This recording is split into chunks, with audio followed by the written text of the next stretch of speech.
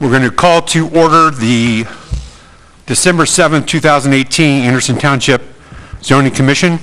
We'd like to have an approval of the agenda. Need a motion? So moved. Second. Roll call, please.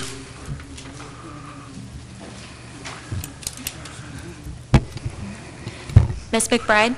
Yes. Mr. Gothard? Yes. Mr. Eliff? Yes. Mr. Reagan? Yes. Mr. Lewis? Yes. So the second item then is the approval of the minutes from October 22nd, 2018. I believe we have enough commissioners. Need a motion to approve. I'll make a motion to approve as submitted. Second. Roll call, please.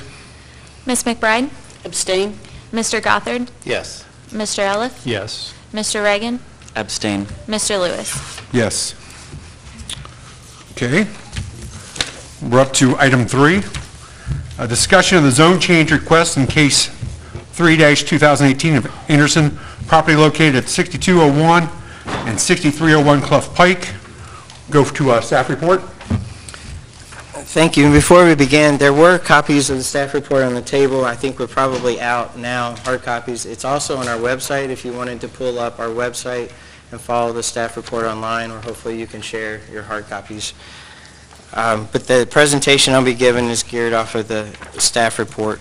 So the applicant is Cincinnati AL Investors, LLC, on behalf of Kinder 8, LLC, and SWGR Clough, LLC, who are property owners. The location is at 6201 and 6301 Clough Pike, and the current zoning is A residence. The request is a zone change from A residence to DD planned multifamily for the purpose of constructing an approximately 119,000 square foot senior living facility that would consist of both memory care and assisted living. The proposal is for 2 buildings, 2 stories each. Building A would have a height of 30 feet and Building B would have a height of 32 feet. And the buildings would be connected by a walkway. A total of 123 assisted living beds, or 123 beds total, with 84 parking spaces. As far as the site itself, it's approximately 9 acres, 8.95 acres. The frontage is 717 feet on Clough Pike. The topography is sloping towards the rear of the property, and it's also in the floodplain of Clough Creek. The existing use, one of the parcels has a single-family residence, which is vacant, and some accessory buildings, a detached garage and an outbuilding, and then the other parcel was formerly farmed. It was agriculture until recently, which has been just allowed to grow up. The home itself was built in 1939. History on this particular case: the township hosted a pre-submittal meeting in July of 2018. At that particular meeting, this was our open house, and we heard from surrounding property owners and concerned residents. The concerns brought up at that meeting were the intensity of the development, disruption of Clough Creek, and then just overall disruption of the character of Clough Pike with the intensity that was proposed at that time. The applicant proceeded and made application to regional planning on September the 4th, and the regional planning staff conducted their review and recommended denial of the application. Based off of that recommendation, the applicant withdrew their application, met with staff, met with regional planning staff, and made revisions of the plan more consistent to address the concerns at the open house. So most recently, on December the 6th, the Regional Planning Commission conducted a public hearing, and they heard the case on the revised plans and still recommended denial. The denial was based off of consistency of the township's future land use plan and the comprehensive plan. Based off of the consistency, the regional planning recommended denial and did not discuss the case further. They only discussed consistency with the comprehensive plan. This is the property location, again on Clough Pike. Let's see here.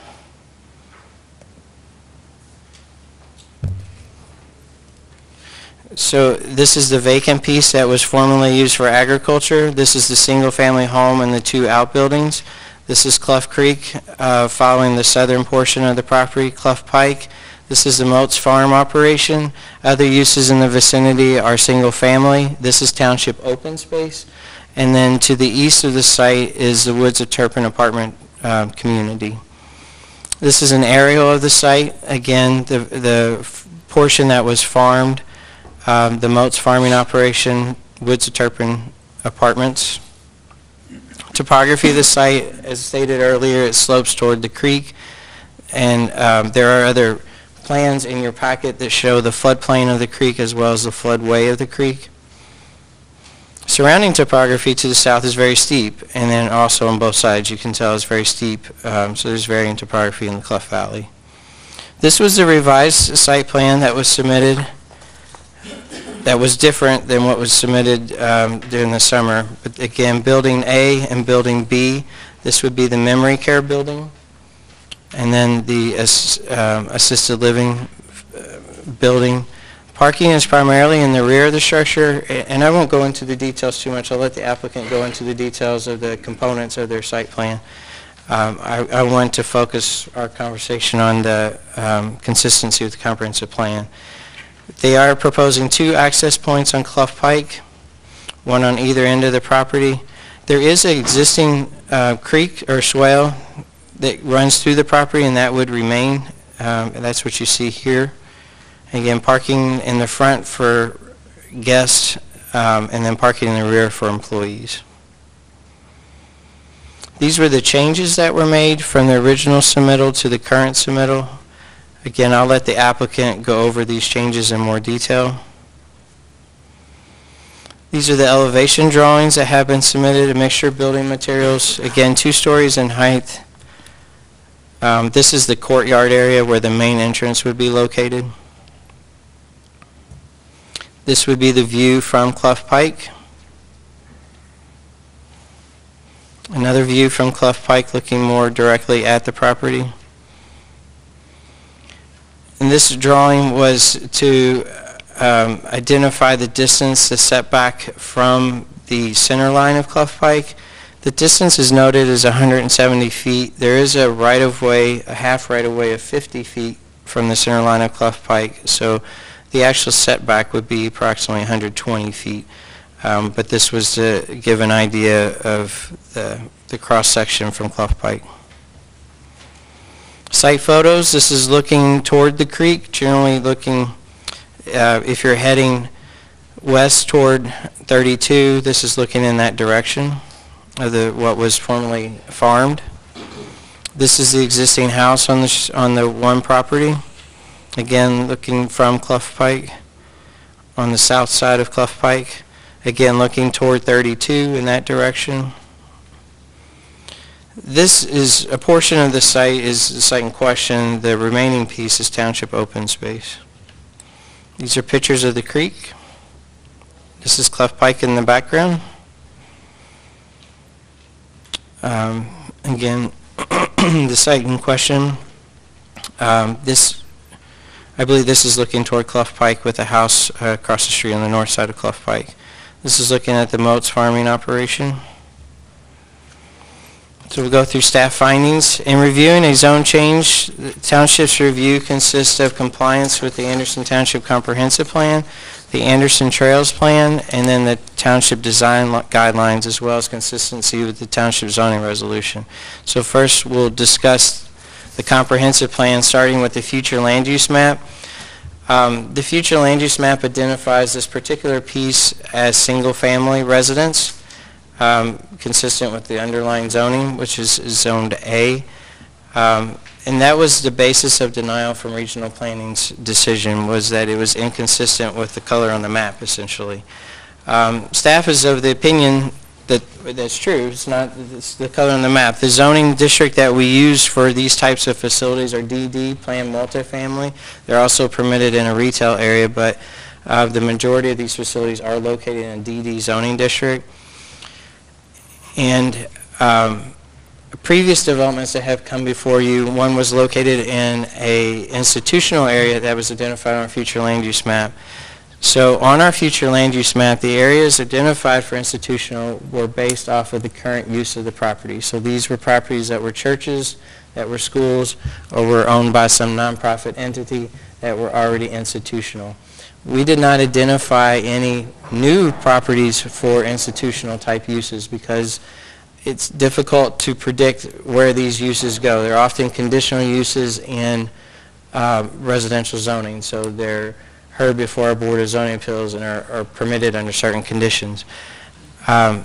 This particular piece was identified to the current property owners as a potential redevelopment for something other than single family based on the surrounding conditions.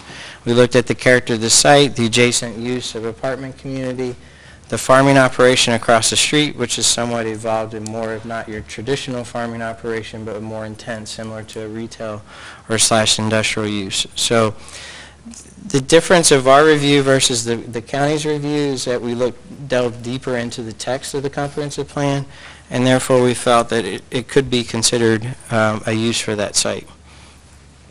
These were some of the other chapters of the comprehensive plan that we looked at: people and housing, quality of life, and we felt that this development was consistent with the goals of those sections. And again, we've already discussed a little bit about the land use and development. In addition, a market analysis was done in 2016. This was a use that was identified as a need in the township, and therefore our economic development team took the market analysis of our comprehensive plan and tried to locate areas within the township that could support those particular uses, and this was something that was recommended for this particular piece. The zoning resolution compliance, there was just not enough detail in the site plan to determine full compliance with the parking regulations.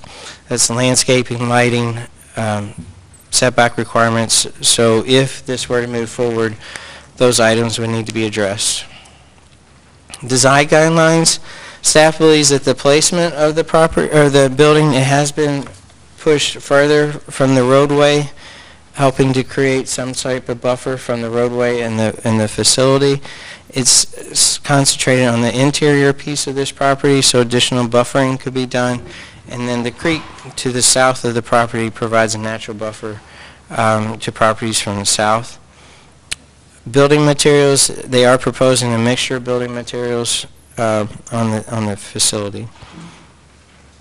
So based off of this, staff's recommendation is approval.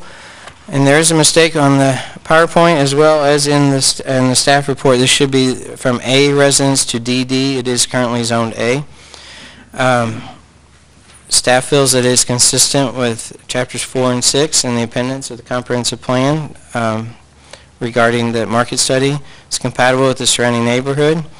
The health and safety of the neighborhood are maintained, and the proposed uses site provides the applicant to realize a reasonable profit, not necessarily a maximum profit. Some of the conditions that are recommended by staff, again, submitting plans to show compliance with the zoning resolution. These are primarily from the parking article. Landscaping, lighting. Staff strongly suggests a more substantial buffer on the western portion of the site. The eastern portion of the site has a creek as a natural buffer.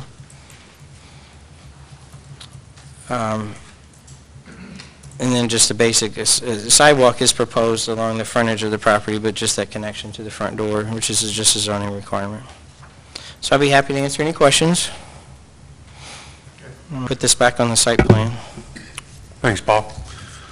We'll start down with Commissioner Reagan. No questions. Commissioner Ely? Yeah, just a couple for Paul.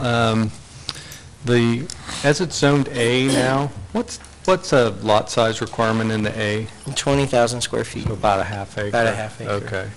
And has your office received any interest in residential zoning for this property?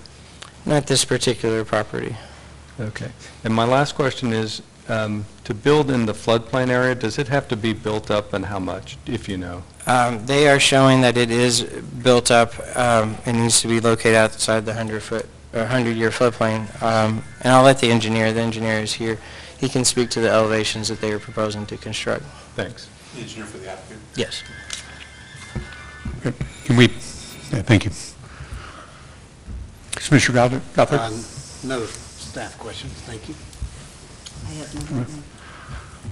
I had one. I sit here for a couple of years, and I know we've had a few cases come through for assisted living and memory care. At any point, do we look at where we are in the market? Do we have enough? Are we saturated? Or, I mean, I'm reminded every morning of the aging. So where do we... Our market study in 2016 identified that we are not at capacity yet, that there was a demand in the township specifically for new facilities as well. But with the addition of the one... That included the Forest Hills Care Center. What about the one on... It did not, but including that, there is a demand for new facilities in this area, in the township. All right. Anyone else? We'll come back to staff. Okay. At this point, we'll ask the applicant to come forward. State your name and affiliation. Good evening, Mr. Chairman, committee members. My name is Mike Roberts. I'm a lawyer with Graydon, Head & Ritchie, and this is Monica Conan, my partner, who's with me today. Also today is Bob Goyette, who's the Chief Operations Officer for Harmony. Wynn Bishop, Senior Vice President of Development and Construction. Harmony and Smith Packard are out of Roanoke, Virginia. Also with us is Troy DeHaven, Real Estate Development Manager. And finally, Julian Beglin, who's the engineer that was referenced earlier. Julian is with a Jonestown, PA outfit called HF Lens. Thank you for hearing us today. I think one of the first things I want to say is we've been attempting for a year now, since December 2007, to create the opportunity to partner with Anderson Township. As Mr. Dury just indicated, there's a significant need for senior living homes in this community, and every morning I look in the mirror, I'm reminded about the need for senior living as well. But for a year, what we've attempted to do at Smith Packard and Harmony is to be a great partner. We met with the township beginning in December 2017, as I indicated. June 5th, we had a meeting with township staff. July 25, a pre-development meeting with the county, a neighborhood meeting. September 5, application to rezone, which we amended, and the project has scaled down significantly, and has addressed every concern that we've heard along the way. And I think the presentation you're going to hear tonight will show that. I did want to make one comment before I yield to, I think maybe Wynn is next. In front of the county, we were in an anomalous situation that I think was even difficult for the county. And I had the hearing transcribed, and I'm happy to elaborate and share some remarks of the council members, but they were faced with a situation where their rules tied their hands, and so both procedurally and substantively, we really didn't have a chance to make our application. We were all in attendance, we were ready to go, but the committee just would not hear us based on technical rules that governed what they could and could not do. And I think Paul kind of said it well as to what that was. So in any event, we're happy to be able to give a substantive presentation tonight. And Mr. Bishop?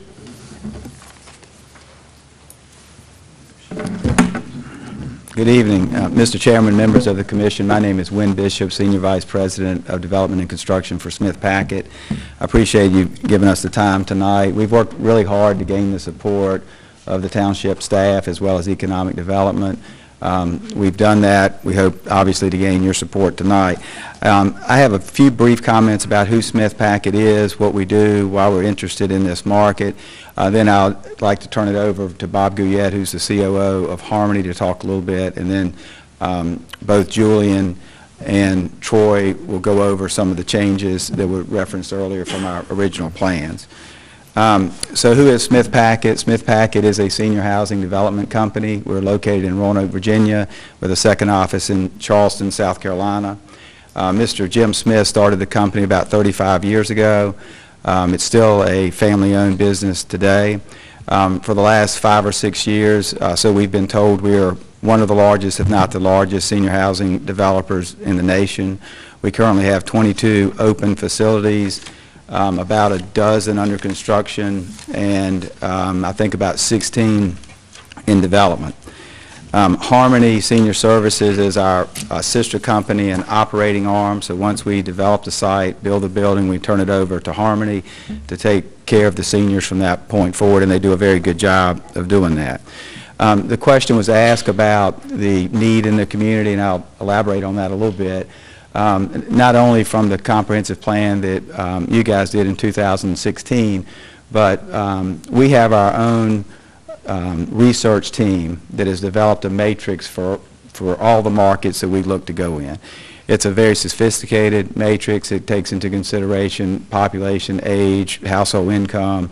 I think it's 13 different things that they use. One of them is competition, and they weighed competition existing and future in this market, and there's still a strong need in Anderson Township.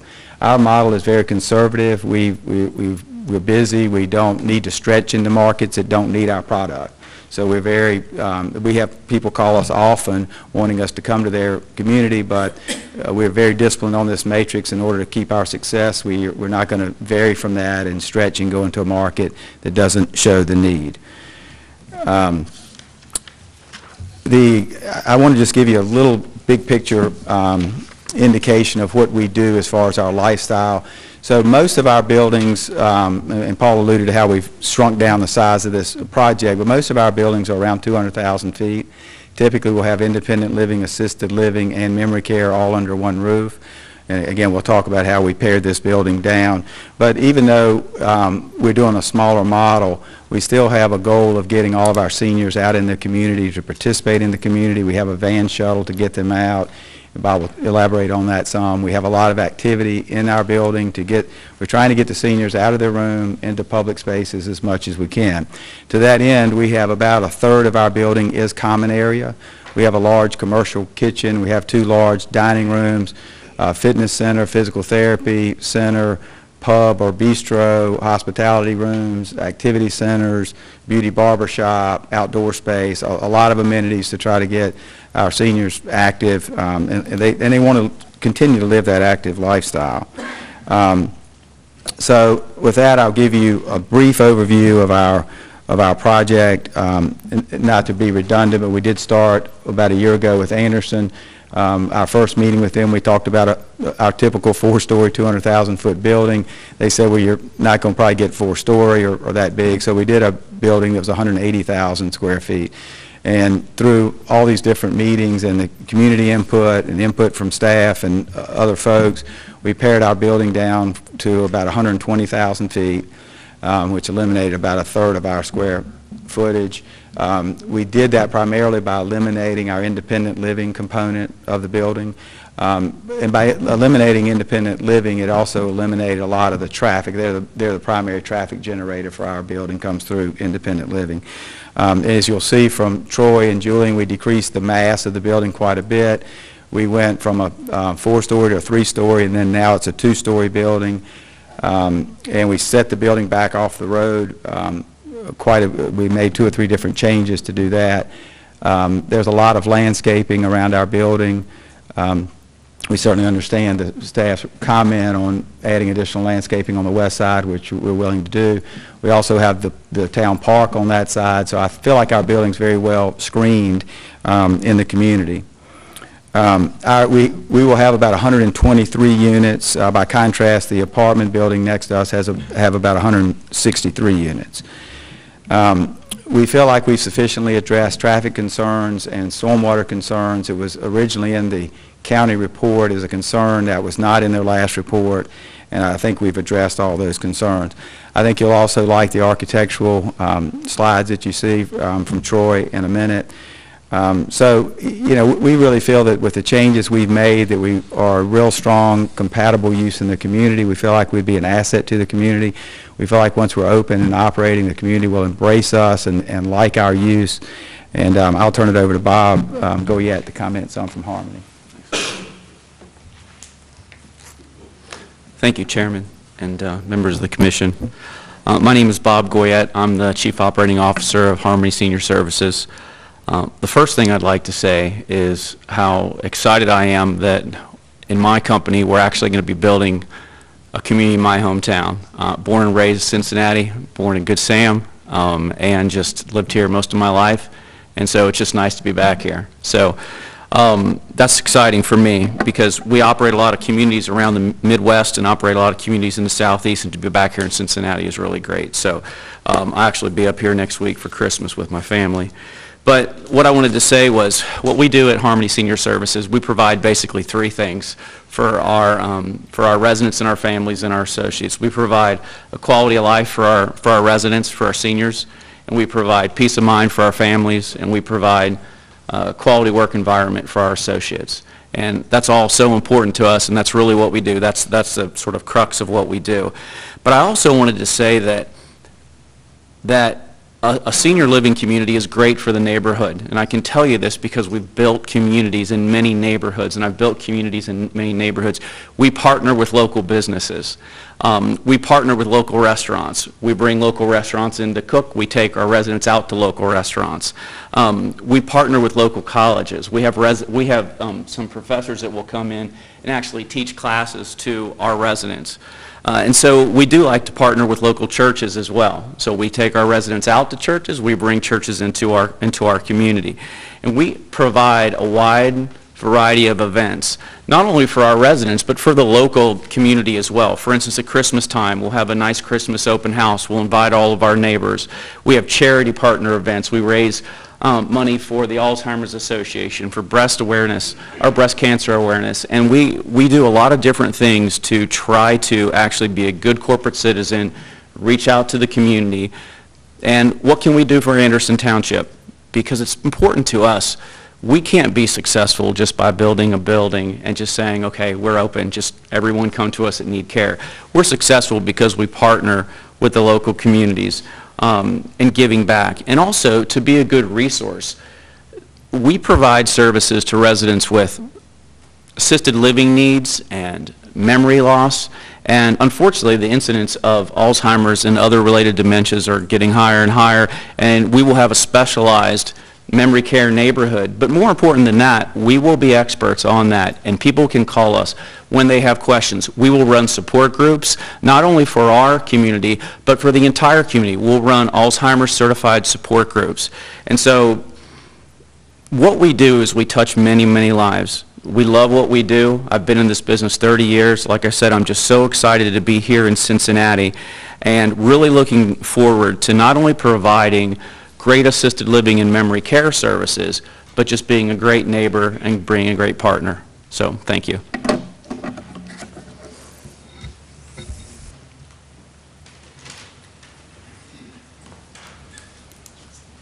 Good evening. I'm Troy DeHaven, Real Estate Development Manager for Smith Packet. Thank you again for having us this evening. Wanted to touch a little bit about our development and some things that maybe we didn't touch on earlier. We've actually fine-tuned the floor plans here, and we're at 122 units. So sorry about the 123 up there, but we have fine-tuned it to 122. Two key things about our developments is our residents don't have school-age children, so there's no burden on the school system.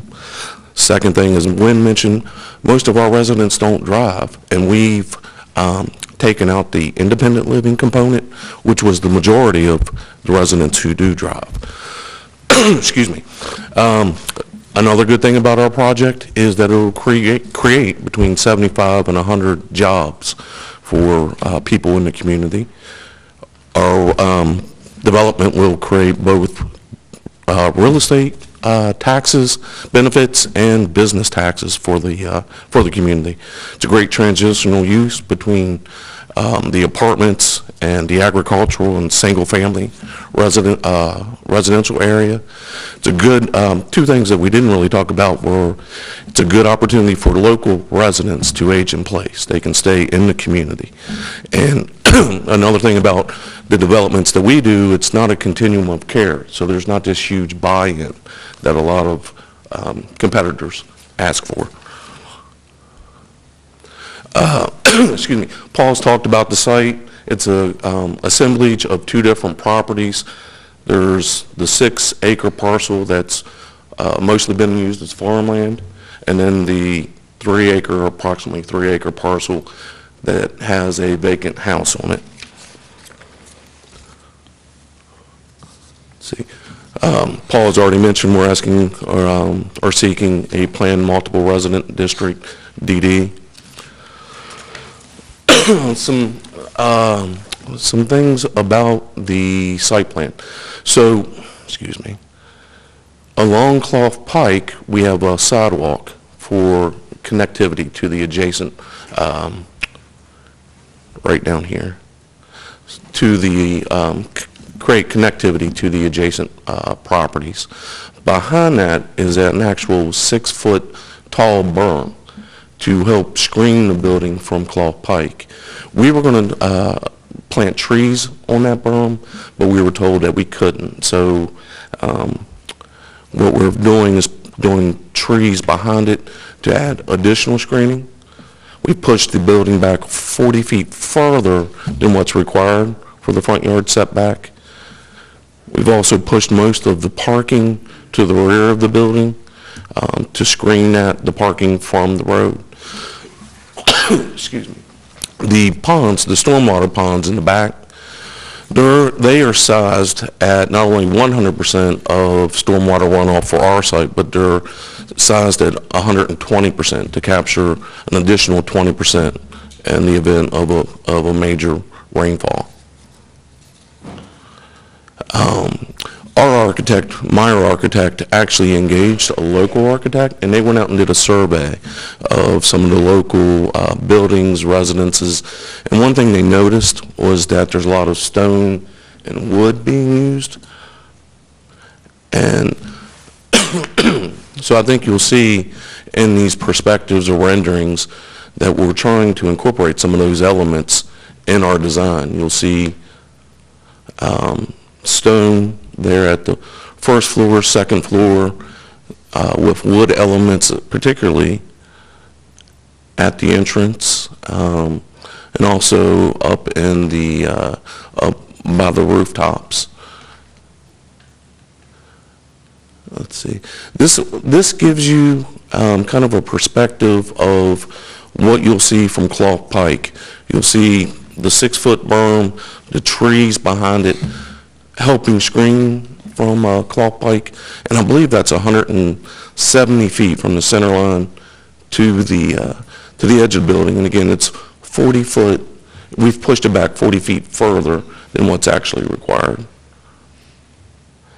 You know, we've listened to the residents' concerns, county's concerns, township concerns, and here are some of the things we've done. We've gone from 3-story, when we typically do 4-story, down to 2-story here. We've eliminated the independent living component altogether, which helps reduce the square footage. We went from 180 down to 120,000 square feet. We did have parking out front. We've moved that to the rear of the building. I'll let Julian get into some of the additional information about the impervious areas, but happy to answer any questions that you have. We'll hold our questions until everyone's complete with the presentation, and we'll come back around, and then you can decide who should answer the question from your team. Okay. And, well, I'll let Julian introduce himself. He's our civil engineer on the project. Hi, my name is Julian Beglin. I'm with HF Lens Engineering. Been with HF Lens about 15 years, and I've been engineering for about 20 years. We do a lot of construction all over the country, and this is no exception. We do land development, and I just want to say that the township has a very good roadmap for us to design to. So when we come into do any kind of development such as this, the first thing we do is we look at your ordinance, and we try and decide how to best make those items fit. So with respect to this plan, before I elaborate on what Troy has started there, what we try and do is we try and get the buildings and the landscaping, the parking, and the stormwater to fit on the property. So we managed to get the original plan to fit, and then we've reduced it from there, and every time we've made those changes, we've tried to incorporate more and more of the requests of both the residents and of the commission. So if I can elaborate from where we were before, obviously you can see there's a list of items up there. I'm just going to go through those remaining items. We have started out with 134 parking spaces. Like Troy said, we had a lot of them in the front. We actually had a driveway that went all the way across the front of the property. We've reduced that and made that access just to the front of the assisted living component. So there's a loop in there. It's all two-way to make sure we have a safe and secure access.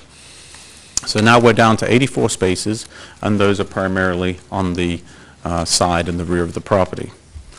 We've also reduced, there really isn't any parking in front of the memory care because none of those residents will be driving. So it's really just the ability for people to go to the front of the building and navigate through the enclosed walkway over to the memory care portion of the building. We've decreased the amount of traffic by virtue of the fact that the independent living component has been removed. It's been said several times that the traffic is going to be significantly reduced. We are now down to 23 and 31 peak AM and PM trips.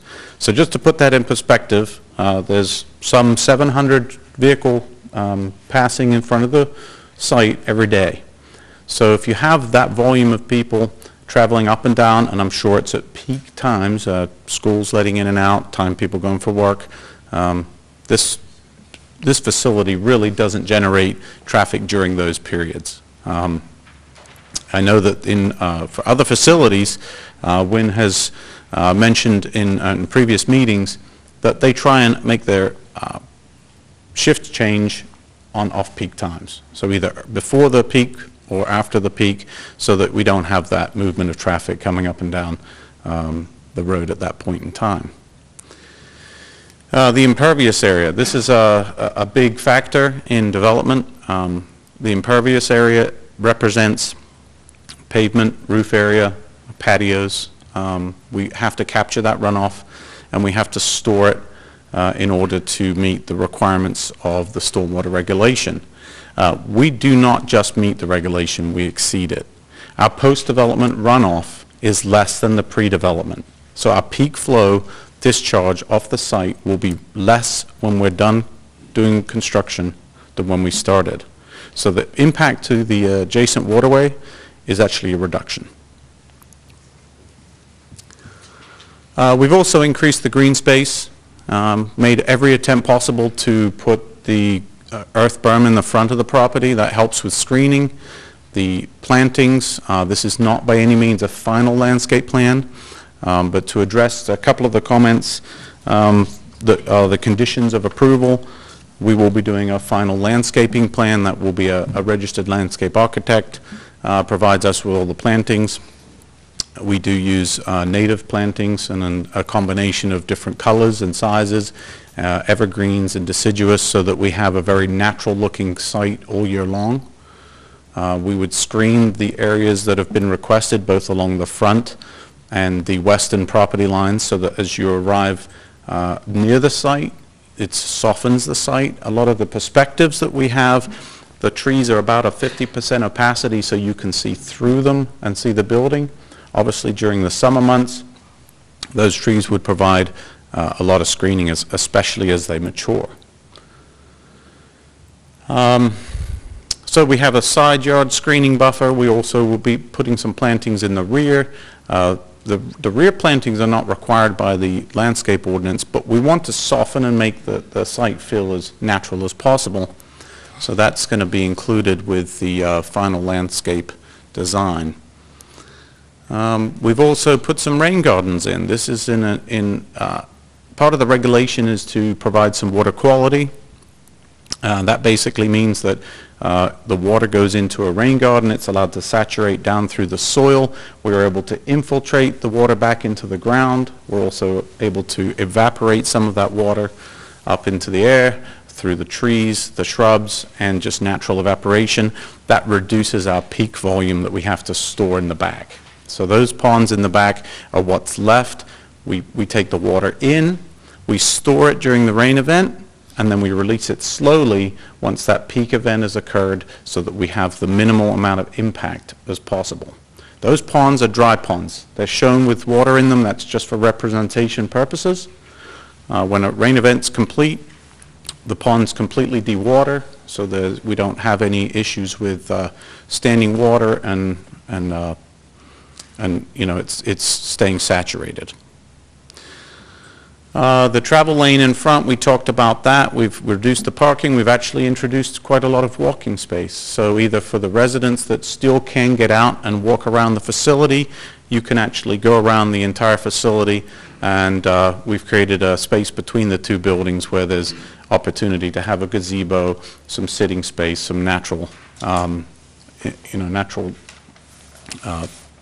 area to sit and enjoy the wildlife. The building is an additional 40 feet back, and the buildings all meet the required setbacks. In fact, we have essentially met every requirement as far as zoning setbacks are concerned, and we really made a lot of effort to try and adhere to every component that is set forth before us for the design. So I know there was a question about the floodplain. I just want to address that now. There's two components to a river. A river or stream has a floodway. The floodway is the moving water, and that is established by the line that's hatched. Then there's another part of the component, which is the floodplain. The floodplain is where the water comes up and spreads out. The water typically isn't moving except for the edge of the floodway. And we are working within the floodplain, but we've raised the building up to be the required 1 foot above that floodplain elevation, so there's no risk of flooding. And then we've adjusted the site to make sure that we have no work occurring within the floodway. So we've tried to make sure that we're not having an impact upstream or downstream with respect to the excavation and fill exercises. I think that adequately addresses the site development improvements that we've made from when we started to where we are today, and I yield. Thank you.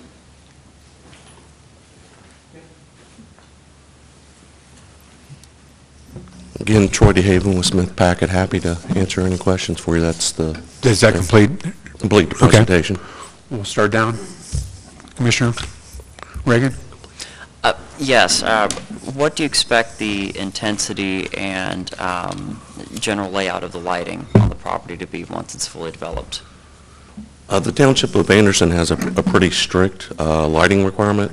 And you want to? Wynn Bishop, I will say our architects designed the lighting to have the zero, I think the name for it is a zero lot line cut off, so there's no light bleeding off of our site. It all goes into the site. Okay. And they're low, I don't know the technical terms, but they're really low impact because obviously a lot of these seniors are going to bed early. They don't want a lot of bright lights in the parking lot.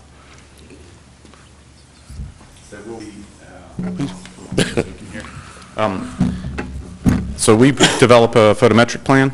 The photometric plan is developed such that we show the cutoff at the property line, the maximum intensity of the lamp and where it's located, and we meet those minimum requirements, but obviously we're trying to keep it to, it's not, we don't want the intensity of a used car lot.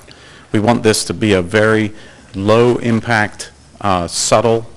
We use, even when we use LED, we don't use a 4000K, which is a very white light. We try to bring that down into a more yellow light. More consistent with residential type lighting, and that will be submitted as part of the land development plan. One more question. Yes, so should this project be approved to move forward, what sort of environmentally friendly building methods and or materials do you plan on using? As in, do you plan on going for LEED certification, or are there any plans in that realm?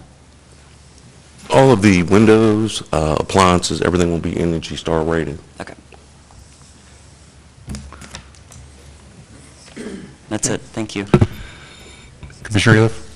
Yeah, just a couple questions. The traffic, there's a brief letter from your consultant on the traffic. Did you guys do a I see it doesn't generate a whole lot. Did you do a comparison of what it would generate if it was developed as zoned? We didn't run the calculations based on the existing zoning. Okay. No. Because a layout would be, open to interpretation. It could be, high density with a maximum of a house every, 20,000 square feet, or it could be larger lots with less homes on it. So it's... Well, you'd have to make some assumptions to be sure, but I was just wondering if you did it or not. We didn't, but I would say that the two would be similar in nature. Okay. And there's a comment, there's a group in Hamilton, well, in this area, I think they're limited to Hamilton County primarily, called the Hillside Trust. Did you see their letter? Well, anyway, they say that the area is susceptible to erosion, which is, I guess, somewhat obvious because there's the creek there. And the building is, I get what you're saying about you're pushing the building back, but it's kind of getting into that, it's for sure in the floodplain. I mean, how are you dealing with that from an engineering standpoint to ensure that it's going to be a substantial investment so it isn't impacted by flood events? It's a great question, and I can say this from an engineering standpoint. Part of my job is to work with our geotech engineer, ECS consultants. They are providing us full geotech support, and then we use best engineering practices to make sure that we protect both the investment, the Smith Packet, and make sure that there's no danger for the erosion. So it is being engineered and evaluated as we go along, and those provisions will be in place. Okay. I don't have any more questions. Thank you. Okay. I have a few questions. The dumpster you show is enclosure, but there's something to the west of the dumpster. Is that a generator? That's correct, yes. Okay. Emergency generator. And will that generator also be enclosed Yes. to meet the township requirements as far as material and height and things like that? That is correct, yes, fully enclosed. How often is that generator exercised? It has to be exercised every 30 days, and, that's a requirement to make the generator certification, but it would be for a brief amount of time, 30 to 60 minutes, to make sure that it operates correctly in the event of an emergency. Okay. And that'll be exercised on sort of daytime hours, or? That would be the intent, yes. I see you have a unloading and loading area, to the south, but there's really no landscape buffer to the south on the other side of the drive. Would you be willing to add, evergreen trees and more landscaping at that point? It's where that swale comes through also? To buffer that loading zone from the residences to the south? Are you? Yeah, hop in there. Right here? Mhm. Yes.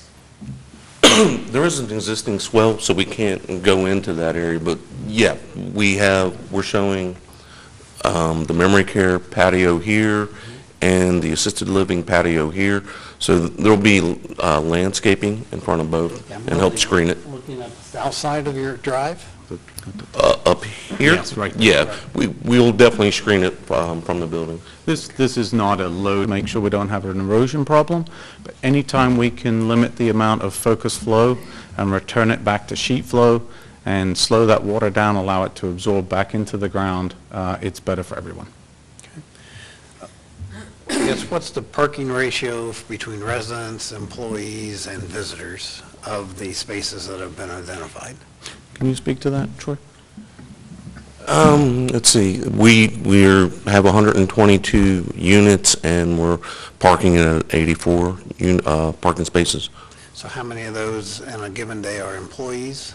How many of them do you anticipate being residents? Again, memory care residents don't drive at all, so that's 32 units that no cars are needed. Most of our assisted living residents don't drive after a couple of years. Even if they were to move in with a car, after a couple of years, they tend to use our shuttle service. So probably more heavily towards employee parking, which we've pushed to the back of the building.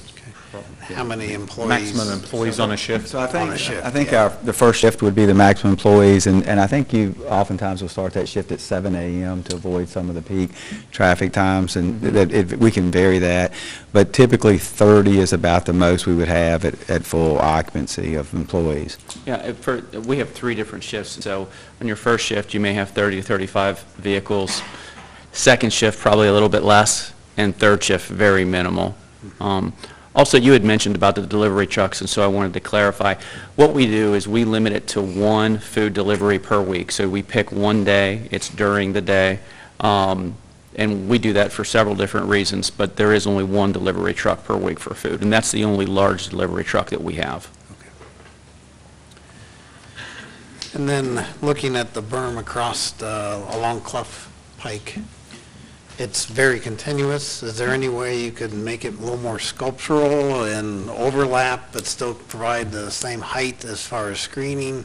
Absolutely. To, sort of soften it from sort of the racetrack look? Yeah, in an ideal world, we would plant it, but because we're extending the right-of-way, which is part of the agreement to provide that 100-foot right-of-way, the 50-foot on either side, then what we've already got a cut in there that allows us to bring our existing drainage swell through there, so we could put some overlaps in and break that up and make it more attractive. This was purely to get it on a plan, so there's a number of things we can do to address that, yes. Yeah, we will put flowers, things like that on it, small plants. Just unfortunately, we're not allowed to plant the bigger trees that you see behind it, so we'll dress it up. That's all the question I have. Thank you. You're welcome. Thank you. Yeah, so starting with the berm, that was going to be my question, is why you can't plant. I mean, I understand the county engineer doesn't allow you to put trees within the right-of-way, and you're putting the berm in the right-of-way. But they will certainly let you put shrubs, native grasses, all of those kinds of things in there. So obviously, we would expect to see that, and as my fellow commissioner said, the straight line berm is not particularly aesthetically pleasing. Can I answer one thing there, and that's maybe in Paul's realm? We would certainly love to plant that berm with trees. We've been told that more than likely that 50-foot of right-of-way will never come in play, but that's not our decision, but it would look better for us. It would screen the building better. It would give us the opportunity to have more variety of plantings if we did plant the berm. And then if there was ever extended out, it could just be we could take it out. Did you ask them about a perpetual easement? Yeah. Did we use the word perpetual easement, Paul? I don't remember. But I don't know that the county has made a final determination yet. Yeah, I mean, the county has granted me easements previously to allow us to plant, my clients to plant within right-of-way. So if we're allowed, ask the right question, ask the right people. Okay, we'll do that. If we're allowed to do it, we certainly would want to plant that berm. I was a little confused about the stormwater management system because it was repeatedly referred to as ponds, but yet on the site plan it's referred to as a detention basin, and ponds and detention is the opposite. They are sort of interchangeable. The difference obviously is one detains water and drains out completely. Retention or ponds holds some water in there. So these are detention. So they hold the water during the storm and then drain out completely. Yeah, they're detention basins, they're not ponds. So I think you need to get your language straight there. With Yep, regard I'll to take that. care of that. So explain to us how that works. How does the detention work that it's in the floodplain? So you have a heavy storm, and Right. so explain to us how that works. So both ponds, the one on the left of your plan, required to be captured. But I guess the fact that they're in the floodplain doesn't play into it at all?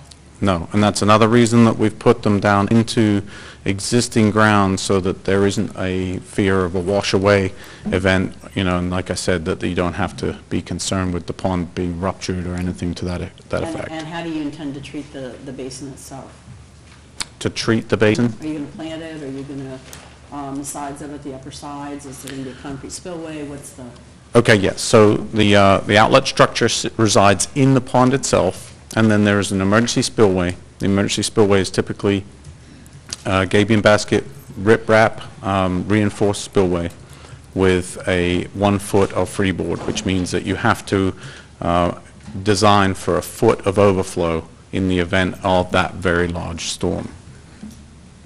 But the sides of it itself, is it going to be mowed or? It would be a grass type construction. The requirements do have some plantings in the bottom to try and get some benefit from infiltration and the evaporation, like I said, about the rain gardens. So yes. You know, But sometimes they do tend to hold water in the bottom, and that becomes a mosquito trap. Yep, and we try to dewater them completely for that very reason, and those plantings do help us to achieve that.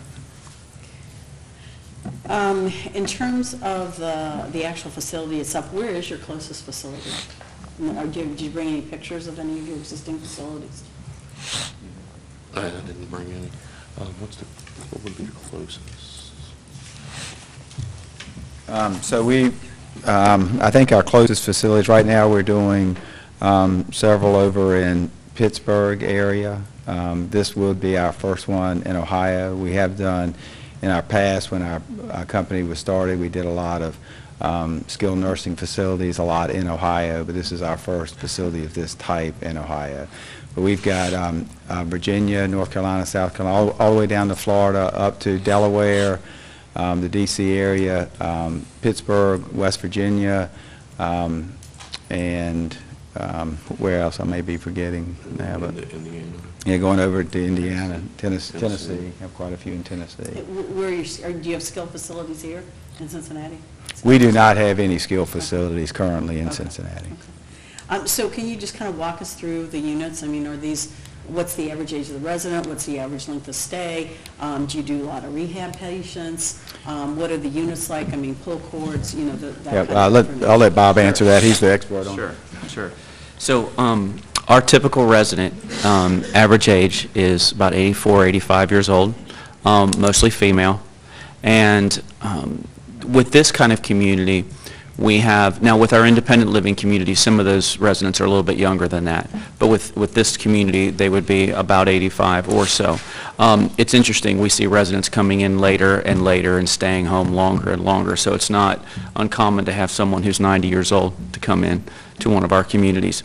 But what we provide is, we have a variety of floor plans, and they're studio, 1-bedroom, 2-bedroom apartments. So people will choose what apartment they like, and then they receive certain amenities by being in the community. So they receive 3 meals a day. So what we do is we serve meals restaurant style. We try to source some food locally. It's important for us to try to not only source food locally, but to try to use local vendors. I mean, that makes sense for us. And I think it's good for the local economy as well. And so I think that is something in terms of our food program. Our residents move in to our community basically for 3 reasons. One is because maybe they're not cooking very well, and maybe they're having a compromised nutritional, status. Another is that they take medications and maybe they can't remember to take all their medications. But the third thing, which is really interesting, is isolation. And there's so many studies that link, mortality rates to isolation and depression to isolation. And some of our residents, they stay in one room in their house for the last 10 years, and son and daughter come home during the holidays and see them there and say, gosh, mom and dad, they're just not active. And so when they come into our communities, they come into our communities, and not only do they have lunch, breakfast, and dinner, but they have a full array of activities all day long. So they have exercise classes, they'll have yoga, they'll have dissertations that people will come and provide, we'll have book reading clubs, we'll have cooking events, we will do outings, like I said, to local restaurants. So we provide a variety of activities. We'll bring, small children will come in to do like during Christmas time to sing Christmas carols. We'll bring in professional entertainment. We do charity events where we bring in entertainment during the holidays and invite the community and partner with the charity. So there's a lot of opportunity. You can do as little or as much as you want. It's really kind of up to you. And we try to get people involved. We have cooking events. We have the normal card games. We actually do have bingo too. People like bingo a lot. But we try to offer a lot of other things too, like painting. And I'd say our most popular event is happy hour, I think. So we have a bistro, and so our most popular event is happy hour for our memory care residents, not for our, for our assisted living residents. For our memory care, that's a little different story. For memory care, what we do is we have actually what's called, we have structured programs every day. If you come into our assisted or to our memory care neighborhood, What's offered each day is very consistent, and that's very important. So there's structured programming, but it's great programming. We do a lot of music and memory. We do reminiscing. We will do a lot of singing. We do walks out in the garden. We take our memory care residents out to some events. We have enough sort of supervision to be able to do that. So just trying to provide a great quality of life and get people involved. And so that's kind of what they can experience. We also provide housekeeping, and we provide laundry. And I think that's it. We also have a concierge 24 hours that is for safety and security. Also, all residents have equipped in their room an emergency pull cord. So God forbid they need anything, they pull it, and they also have a pendant. We have a pendant system which will track a resident if they're somewhere and they fall down and they need assistance. They push their pendant and we can help find them. And then we also bring in, we have on-site physical therapy, and we have a fitness room, but we have on-site physical therapy, we have traveling physicians, and so that what we can do is make sure that we're trying to meet all of the needs of the residents, emotional, physical, spiritual, intellectual health, all of those things under one roof. What's the average length of stay? Average length of stay is about 18 months. With independent living, it's about 3 years. About 3 years. Mm-hmm. And sometimes it's not all because people going to a higher level of care. Sometimes it is. Sometimes people go home. They will go home too. But most of the time it's people unfortunately either passing away or needing like skilled nursing facilities. And I'm assuming each unit has like a mini kitchen. Yeah, great question. So what it has what we call like a kitchenette. So it will have a sink, and it'll have a microwave, it'll have cabinets. We don't have stoves because we provide the meals. You want them to come down? Yes, Socialization. we do. Okay. And then the building materials, we've talked about siding, is that hardy plank? Oh, I will have to turn that over to these gentlemen. I do want to go back to one question that you had earlier, just a few moments ago. If you go on Harmony Senior Services, it does have all of our communities, has renderings and floor plans that you can look at. As far as the building materials, yeah, we're not going to use vinyl siding. It'll be hardy board, as mentioned. There will be wood elements and stone. And then you said the average number of employees on a shift? And there are other positions too. We have a chef who runs our dining program. We have lead cooks. We have regular cooks. We have utility cooks. We have housekeepers that work full time. And we have maintenance director. We have assistant maintenance director. We have those kind of positions as well. Okay. There's one other question I was going to ask you, which I wrote down. EMS runs. Yeah, good question. Good question. So for us, we partner with the local EMSs and emergency rooms, and what we do is when a resident has an issue that let's say, for instance, a resident falls down, which we have residents that unfortunately will fall, we can assess, and then we make the determination whether or not we call 911. I think a little bit of a difference from us as compared to if it was just a residential setting. If you're in your own residential setting and you fall, your family might be calling 911 every time. We will assess first. We have professionals there that will assess, and we will only use 911 and EMS judiciously. And that's what they prefer as well. But we make that known to our families. And there are a few different injuries that we use 911 as a rule. But for most of the things that happen with our residents, we can assess and determine if it's just a routine visit to the doctor that needs to happen, or if they actually need to go out 911. That's all I had, Frank. Great. I think the other commissioners have taken my topics, and I appreciate that. So at this time, we're going to ask that anyone that has sort of a housekeeping role, if you will, any persons wishing to speak will be permitted one at a time, whether for or against the application. We'll start with those that are for. When speaking, each person from the audience must come forward to the podium, speak into the microphone, state their name, address, and any affiliation with the case. All persons speaking will be limited to 3 minutes. All comments are directed to the commission only. No comments or questions are to be directed to the applicant or anyone else in the audience. The commission will only hear new, non-repetitive evidence or questions. So at this time, anyone wishing to speak for the applicant? Yeah, we did 3 minutes. And Brad, you will operate the clock. Speaking for, please come forward, state your name and address and any affiliation. Hi, ladies and gentlemen. Thank you for being here this evening.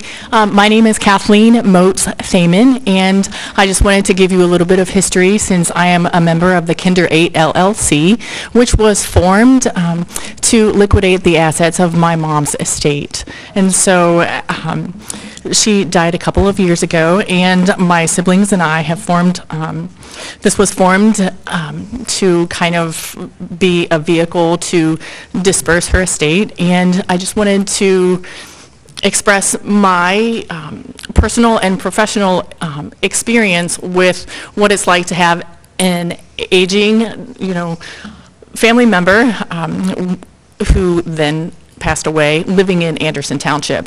And so my mom was Carolyn Mote. She lived across the street from the property at 6344 Clough Pike. And I think it was about 10, 12 years ago, she broke her hip. At that time, we searched high and low for beds to be able to provide rehabilitation services for her to be able to nurse her back to health, so to speak. We ended up having to provide those services in a facility that was not located in Anderson Township. We actually ended up in a facility that was close to Fields Erdel, which was very far away from where she lived, outside of her comfort zone, and put all of us at a disadvantage in terms of being able to be there on a regular and consistent basis to ensure that her care was properly, that she was well cared for and that her needs were met.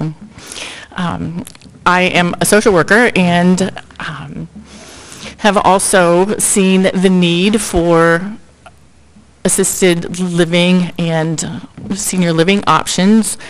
Some of my friends who work for the Council on Aging and other agencies that serve the aging population certainly can also relate personal stories to be able to address the need for additional living facilities for senior citizens in Anderson Township. So when I looked at the data from the census, which is already 8 or 9 years old, there was some interesting facts that came to light when I looked at that data. And one of the data that I thought was interesting is as follows. 13% of the population of Anderson Township age 65 or older, 22% are age 50 to 64, 22% are 35 to 49, 12% are between 20 and 34 years of age, and 30% are under the age of 21. To make, I'll bring my point to a close. Thank you. I noticed from that data that we all know that Anderson Township is a great place to raise a family, that the majority of the people are probably close to my age and have children that are in the school systems, that it's well documented, that it has an excellent reputation for that. What was missing, though, was the availability of senior citizens to be able to continue to live in a community in which we grow up in.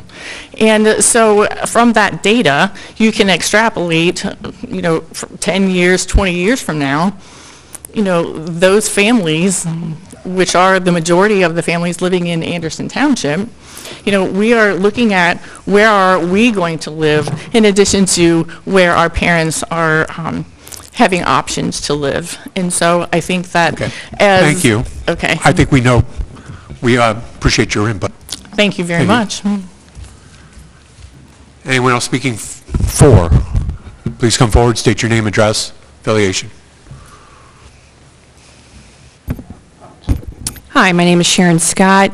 I live at 8167 Woodruff Road in Anderson Township, lifelong resident of the township and the village of Newtown. I do know the Motes family. I have known them my entire life, since the day I was born. Gone to church with them, school with them, know all of the family. I'm here to speak in favor of this, again, to reiterate that we at the township do not have enough senior options. My father just recently passed away in May from Alzheimer's. My mother was the main caregiver. Fortunately, she was in very good health, but it did take a very physical toll on her. She did, towards the end, get some daytime care. But if she would have not been in a physical good condition, you know, I'm not sure where they would have gone or what we would have done, because most places are, like the New England Club is independent and assisted living, but no memory care. Arden Courts is only memory care. The new Stonecrest, I believe, is not independent. It will only be assisted and memory care.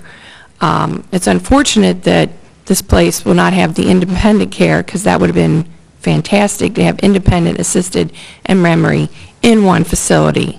Because again, you have people who have been married for over 50 years, close to 60 years, but yet they need that help. One may need memory help, one may need assisted living, but they don't want to live apart. They still want to live together. So I don't think this market is saturated at all. I think it is definitely needed in this township. Again, my mother has lived in the village of Newtown her entire life.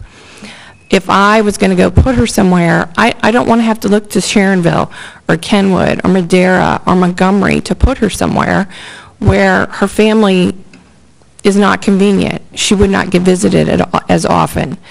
There needs to be a place here for her. The place that she grew up in, the place that she wants to die in, you know, this is it. Luckily, she's in great health. She's still at home. We haven't had to make that decision at any time. So I'm for this vote. I feel that if it has met any and all requirements that the township has put on it, then it should be approved. I know Jay's familiar. They put a subdivision behind my house on Woodruff Road. I think you all asked more questions about this than you did putting the 34 houses behind my house with the noise level, which you took all the trees out, and you're worried about a box truck that's going to come once a week. I'm sorry. I don't think that's much of a noise issue. So, but thank you. I hope you approve it, because it is definitely needed for this aging community. Thank you. Thank you, Ms. Scott. Anyone else wishing to speak for the proposal? Please come forward, state your name and address and any affiliation.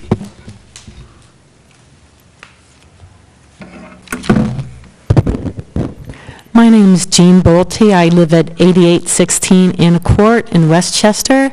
I live there. I'm here representing the owners. I'm one of the 8 members of Kinder 8, and I just want to point out, you know, you've all heard the presentation that Smith Packet has given, and I just want to reiterate that, you know, they listen. The whole redesign of their plans it was due in part because of the concerns raised at the public meetings. And so looking back, you know, with the planning board in Hamilton County, they do respond. And just from a personal level, as one of the trustees, we have been interacting with the Smith Packet staff for, you know, well over a year now, and we have found that whatever they have said to us, they've honored their words. So we really believe that they want to make a good facility that contributes to our community, and we just want to. So I just wanted to just reiterate that, you know, whatever they've promised to us, they have fulfilled. Thank you. Okay, thank you. Anyone else? Please come forward.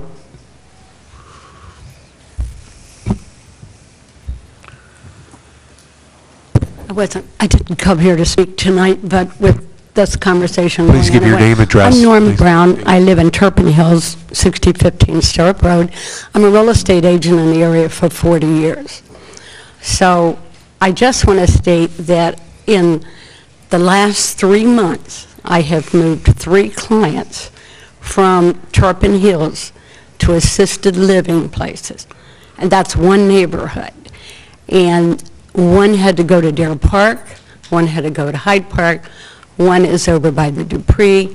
These are people who would love to have stayed in the neighborhood, who have family in the neighborhood, it's very difficult for them to now have to move to a place where their family's not there, their friends aren't there, they've lived in Turpin 20-plus years, all three of them. So it's a difficult decision because I understand the other side also. But I do think we have a huge need in this community for assisted living and also independent living. Thank you. Thank you. Anyone else? Okay, at this time we'll open up for anyone who's speaking against the proposal. Please come forward. I don't have any certain order, we'll just go as... So. My name is Rick Benkin. I live at 6011 Clough Pike. I'm less than 1,000 yards west of this new building they're talking about. If you don't have any history, I've lived in Anderson Township on the same property for 65 years. The property just west of your building there, if you had it, or the Turpin Meadows or whatever they call it now, is there used to be 24 units less than 100 feet from that residual pond and that curve. It's now gone. It's washed down. It's down by my place, some of the bricks. If you go down basically 500 feet or 500 yards downstream, you'll see because a few trees fell down because all the erosion we have, because the planning has not done its job and these retention pools don't work. It's gone. Clough Pike's going to be in trouble. It's going to wash out.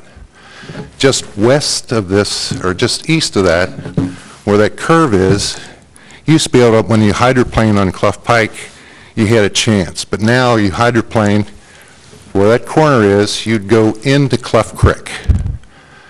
They don't plan on people visiting these people with those parking spaces. And they don't have a heliport to get those people out of there, because if you've been in Anderson Township, and Clough Pike is one of the major roads, major traffic jams. It's backed up all the way to my mailbox most of the time. If you have a business upstream, it's ridiculous to get the Life Squad down there. It ain't gonna happen. Traffic is just crazy. There's no, I don't know where they got their thing saying 700 cars a day. There's 700 an hour in rush hour traffic. You don't dare walk across Clough Pike without looking both ways twice. And even then, you could get run over. My mailbox gets wiped out all the time because people slamming on their brakes and skid in. This is not a good idea. There's just, and the 100-year flood was supposedly 82. Since then, my front yard's basically been flooded about 8 times. 250 feet of water in my front yard because it floods. The erosion, if you look down, if you get the bigger map, you'll see where Clough Creek is coming out towards Clough Pike. So Clough Pike's going to go underwater unless they do something. They haven't done anything. I don't know if the Army Corps of Engineers can do anything for you guys, but right next to that property line, it's washing out. Across, 100 feet across, there was an apartment building. It was washed out, flushed. And downstream, like I said, 500 yards maybe, you'll see that Clough Creek has come over 120 feet. Bad idea. Thank you.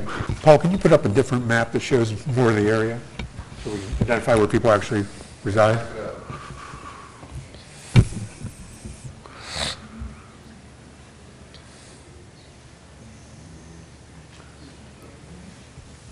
And can you make a pointer available? There you go. That's better. And we'll make a pointer available. So. Behind you, you can see the red box coming down. Where the swimming pool is, there was an apartment building that had 24 units and it got washed out. All right? You look down 500 yards downstream there, you'll see where it's coming towards Clough Pike. This is an old overhead. If you get down Clough Pike and you can see, if you run off that road, you're going into it. Okay. And the erosion. So if a certain sycamore falls, it's going to come and eat out just like it did there.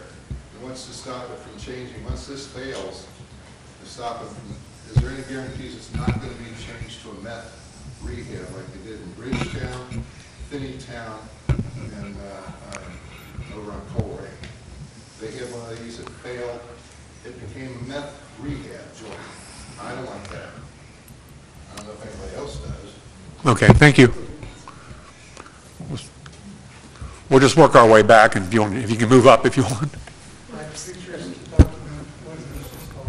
Okay. Hi, I'm Bonnie Collins. I live at 1598 Mears Avenue in Mount Washington. However, I lived in Anderson Township for about 20 years. We owned 6 acres. We raised a pig. My daughters went through high school, went from kindergarten through high school, so I love Anderson Township. However, I want to thank Anderson Township for considering and looking into housing for seniors. I'm going to be 78 in a couple months, so I have to look at these places and think I might be there someday. Where do I want to be? And I love Anderson Township, so I want to be there. The only thing is, I don't like destroying property. I don't like having it built on a place where it's going to destroy the vegetation. Is the road going to be expanded? Is it still going to be just a little tiny cleft pike? I couldn't hear half of the conversation back here, so I probably bring it up stuff. I don't like the earth burns. It makes me think of Columbia Parkway with, falling down, with the rain. And the traffic, I can think of 100 things reasons why people could be going to that place is there'd be family visiting, there'd be employees, there'd be personal care people, there'll be physicians coming there. EMS, I can't imagine that coming on that narrow road with all the traffic. There's going to be cooking, people to cook, caregivers, transportation for the residents will be using that.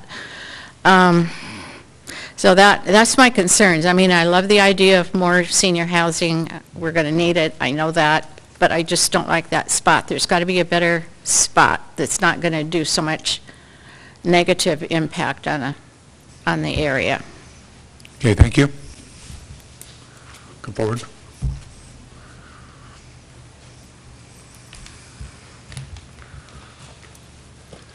Hello. My name is Guy Wolf, and I'm at 6001 Stirrup in Anderson Township, just off the picture of the map up there.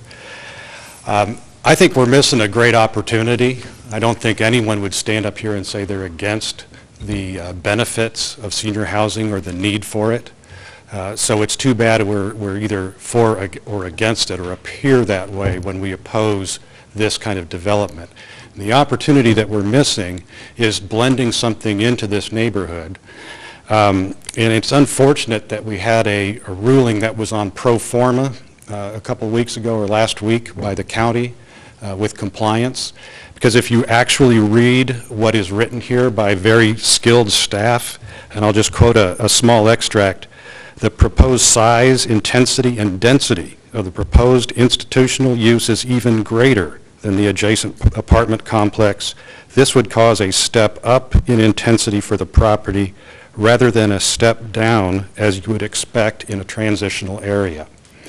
So what we're missing is the opportunity to do some development that actually meshes with the community, that represents a transition, a step down from the central business district into the open space and the residential. I think it's unfortunate because we seem to be married to a developer that has one image of how to input or how to implement senior housing, and that's not the only option out here. If this is approved, the other downside of this is now we have moved our commercial development line and what is acceptable along Clough Creek. so that the next presentation that comes up here in a year, in 2 years, 3 years, will use this as the new baseline for what more to develop along Clough Creek. And there is absolutely no shortage of developers willing to put more development in there. Thank you. Thank you. Come. Saw his hand first.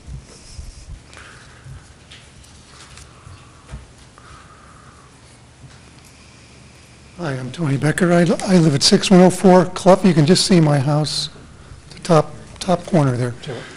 And I brought photos. Is it Tony Becker? Tony Becker, yes. And you may have gotten these photos. I sent them to you, to the board. Did you send them to staff? I sent them to Sarah, and hopefully she shared them with you, but... Is there something you can call up or that I don't see, or is it? Okay. This is erosion that's happening. You mentioned the erosion problem. That's happening right now, not upstream, downstream, right where they're talking about that curve. That's right there on the property. There's another apartment building about to fall in right at that road there, right at the southern tip there on the other side. This is a pump that's going out the apartment building every time there's a rain.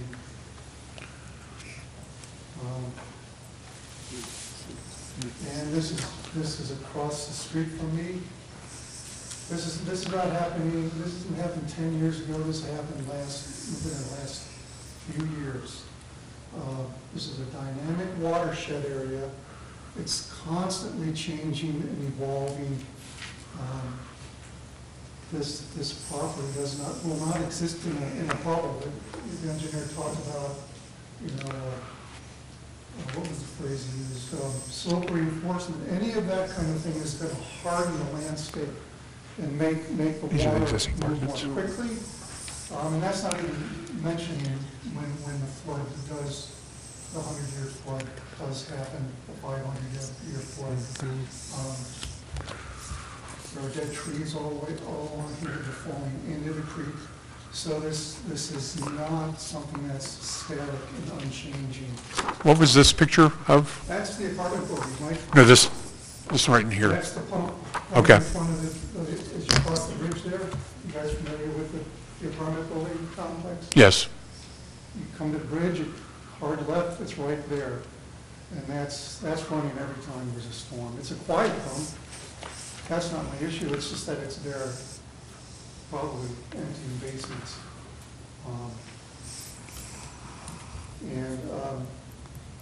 So, none of us dispute the need for this housing. I've had 2 parents die within the last few years, and we were really hard pressed to find really meaningful places for them to be at. It's just not here. This is not the location for it. So that's. You can keep those photos, I think. I can show you. This is 20, 30 feet of drainage pipe that's fallen in within the last year and a half, 2 years. Okay, thank you. Thanks.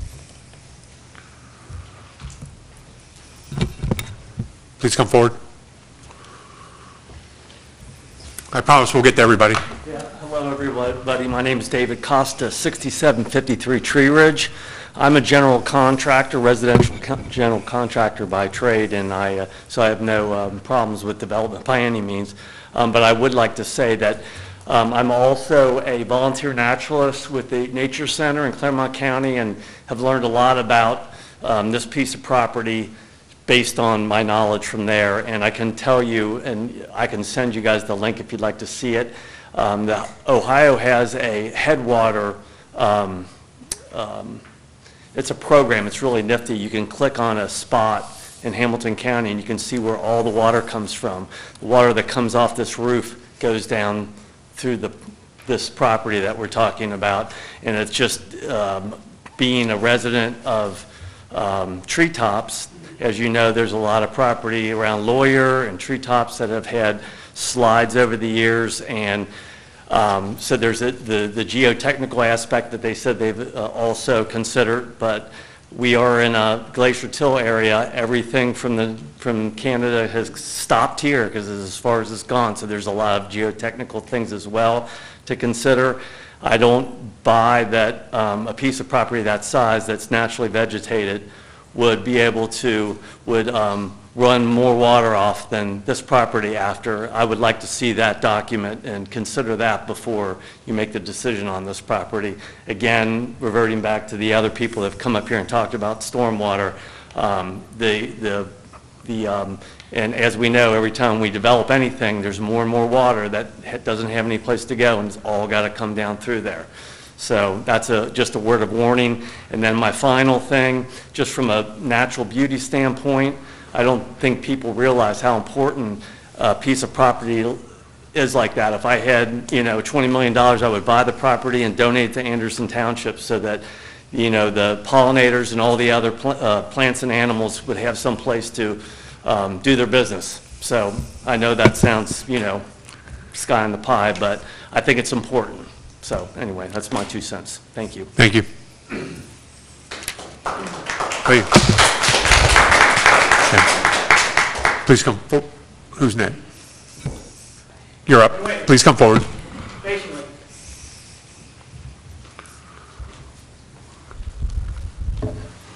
My name is David Rudder. I live at 7393 Lawyer Road. I'm going to take you back to July 28, 2016. We had nearly 4.5 inches of rain in just under 2 hours. Clough Pike at Berkshire flooded, and 12 people needed rescuing during that time. Now, during that particular rain event, I don't know if this property flooded. It wasn't in the news, probably because there are no buildings there, there are no people there. Our rainfall is increasing as we're going through time. We know this, we see this. The 100-year flood is no longer, really can be called the 100-year flood, and the past is not a predictor of what future conditions are going to be anymore. So taking some of our most vulnerable residents and putting them into the 100-year floodplain is probably not a good idea.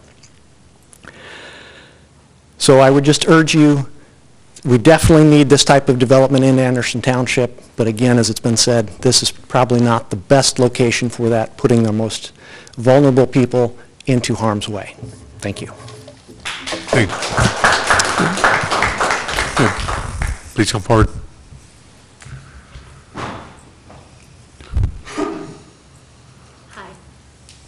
Hi, I'm Erin Cox. I live at 5880 Turpin Hills Drive.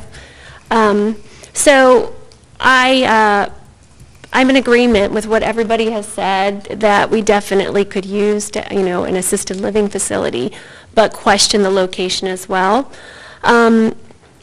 At the end of the day, the deterioration basins that are brought up are essentially being suggested as a way to mitigate flooding, which it sounds like they will do for their property. But the question is, it doesn't really help Clough Creek. It doesn't help the erosion, and it doesn't help those that surround us. It has nothing to do with solving those issues that we're seeing happening. So it does help them, but it doesn't help the rest of us as residents here. And so I feel like you need to look further. I'm not an expert in it, but I do think that it's worth looking at the Google time lapse and see the amount of erosion that takes place when you watch that time lapse video, how far back and how quickly Clough Creek is deteriorating. And this property definitely will be impacted over time by that. Further, I think that you have to go past people who have vested interest and their opinion and invite people who are experts in the arena, who have no reason or nothing to gain from seeing this go through. So I'm hoping Adam Lehman, who is here from the Hamilton County Water and Soil Conservation District, where this is his expertise, has a moment to share with us his suggestions about the deterioration of the riparian zone within Clough Creek as we watch it start to basically get washed away and eaten away, what his suggestion is, what proactive steps we can take to protect it. Further, for your consideration, if unfortunately this does go through and you do choose to change the zoning and allow this to happen, that their suggestion for sidewalk in between one driveway entrance and another does not seem like it's really giving back to the community. If you do choose to do so, why would it not be connecting the existing sidewalk on Newtown all the way down to the existing sidewalk in front of Turpin Hills Drive? That would be in alignment with what the vision is for Anderson Township. And so I think that should be a higher standard is being asked when you're having somebody come into the community like this. I think those are the two things that I really want to talk about. Thank you. That's Adam over there. Okay. Hey. Yeah. Next. Who is next? Just come forward, please. I'm Adam Lehman. I'm the stream specialist with Hamilton County Soil and Water Conservation District. I want to be clear that I'm not here to make a position for or against on the behalf of the district. I'm here to share information with the commission. I'm here to offer a recommendation and my assistance to the developer should this go through.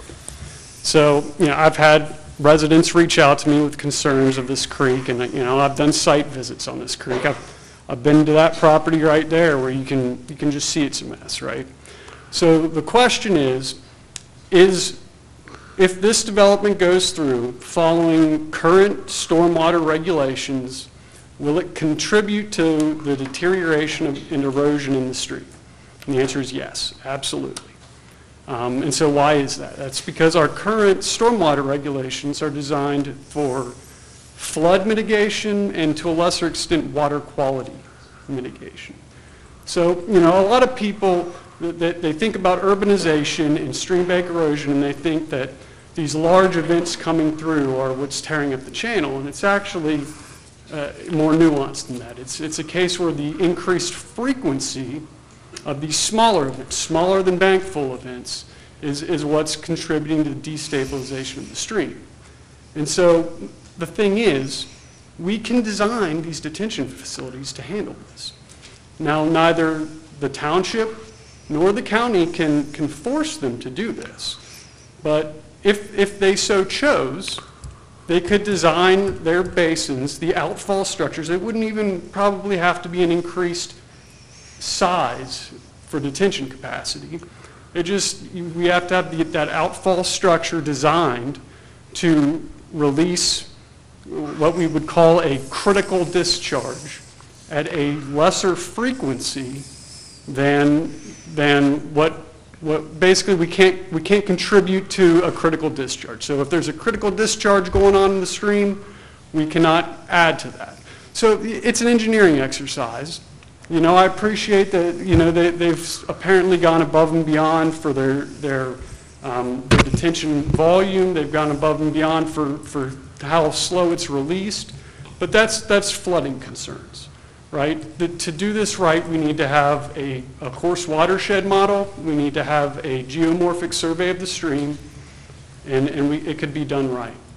So, that offer stands. I'd be glad to offer my assistance in seeing that this is done right if it were to be approved. Okay, thank you. We didn't get an address. We need an address for you. And Address? can we please hold the applause? Some people did not get applause, and I don't want them to feel bad. You just need an address. 1325 East Kemper Road. Thank you. Thank you. Please come forward.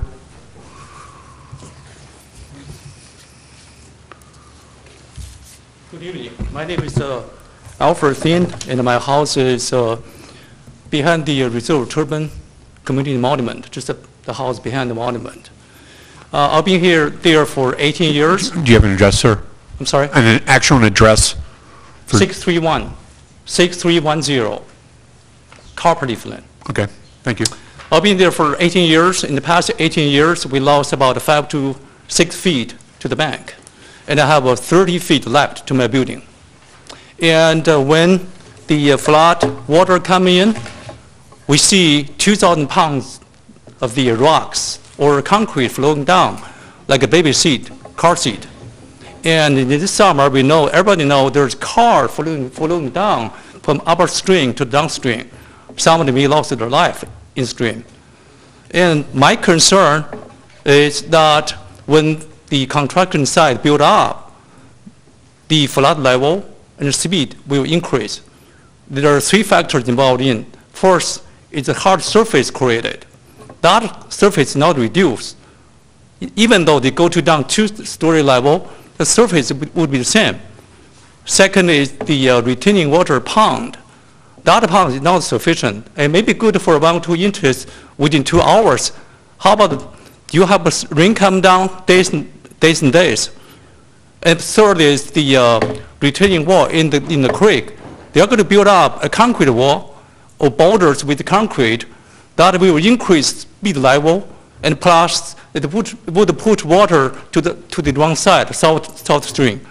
So I have I sent an email to Hamilton County project manager, flood plan, the administrator Greg Samori, and he sent me email next day that after we went to county meeting. I hope when the board member make decision, please put our situation in your shoes and think about what we are facing now. Here the email I received from him, and next page is the calculation that I did to reflect what's going to happen when rain come down within hours and days, based on what they have, the proposal. Thank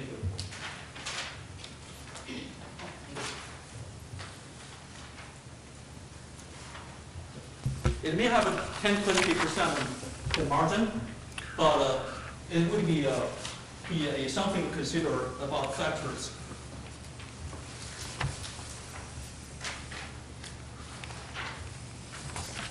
Thank you. Thank you.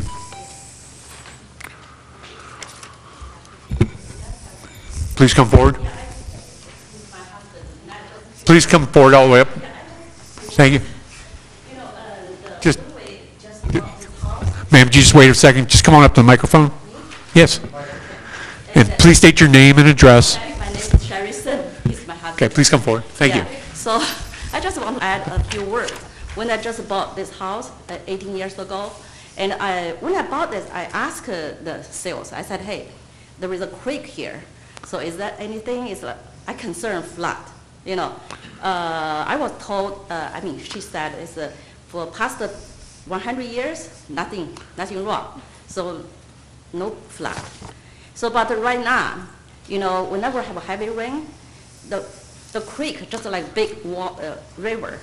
The water goes very high, so we have to buy the flood insurance. So that's what, that's why we're always concerned about that. Yeah, that's only the few words. Okay, thank you. Anyone else? Please come forward.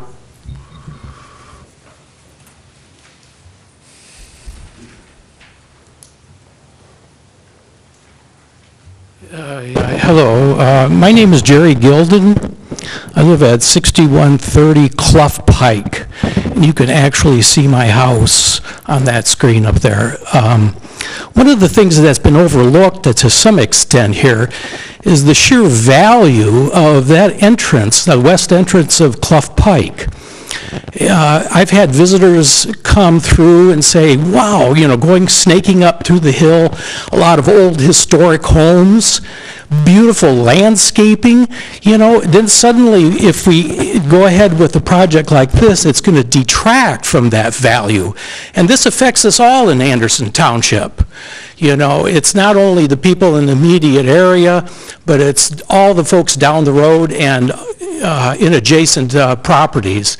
So, when I look at the architectural drawings, I say to myself, my God, that thing isn't really very inspiring at all. It's plain, it's 3 stories high, it sits as a monstrosity on our way into Anderson Township, and this is going to detract from our properties.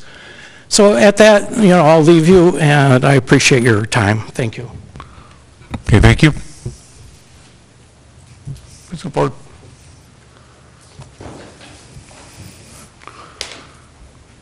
Hi, I'm Deanne Reither. I live at 2155 Berkshire Club Drive, and none of you will spell my first or my last names correctly, but that's okay.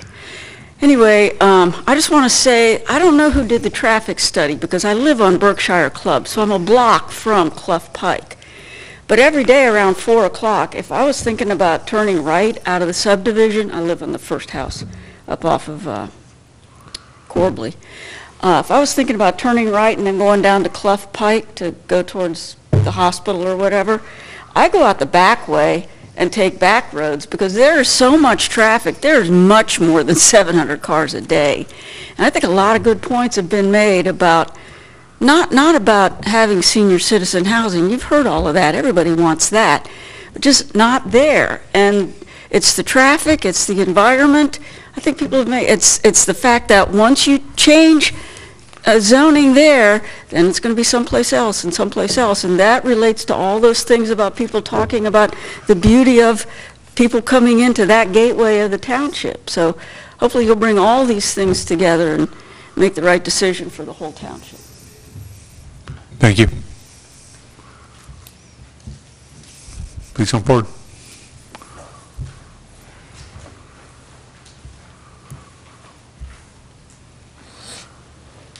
Thank you for hearing me. My name is Darrell Myeranke, and I live at 6015 Clough Pike.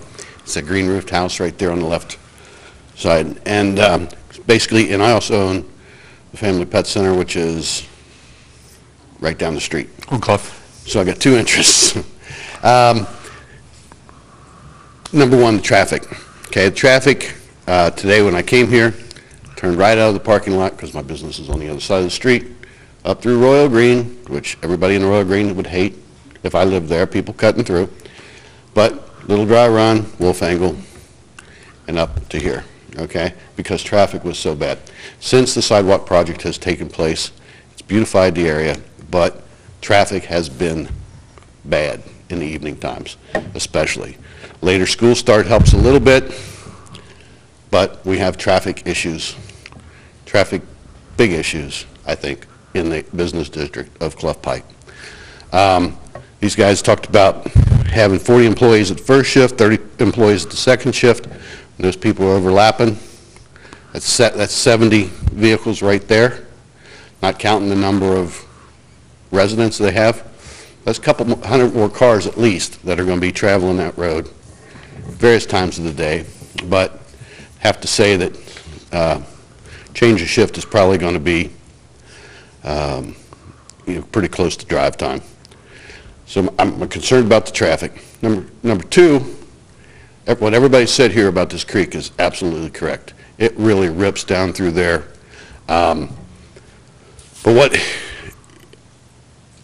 concerns me is they showed a slide there showing the like a side view. It shows the road and then a 6-foot berm and then the land. It's flat. I want to know how much land they're going to add in there, because when they add dirt to build up off of that property, when water comes over that creek, and it hasn't for a long time, it hasn't got over that bank, but as a kid I remember that water getting up over that bank, okay, and being in that field and going down Clough and going, geez, that water's not always there. It wasn't. But sooner or later when we have a really big flood, and we're going to get one, as Rick said before, 250 feet of water in his front yard. It was if you can see the little driveway, where the driveway cuts across the trees, is about halfway to that point where the water was back in July 16. So what happens when the water gets up?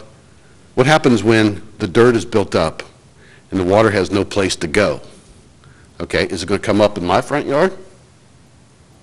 Hope not. I think this is, I empathize with Moses. I would hope they get as much money as they possibly could for their property. And these guys seem to have put together a good project, but they don't live here. And they haven't seen what we've seen. And I hope you guys give this the best consideration possible. Thank you very much. Thank you for your time. Please come forward.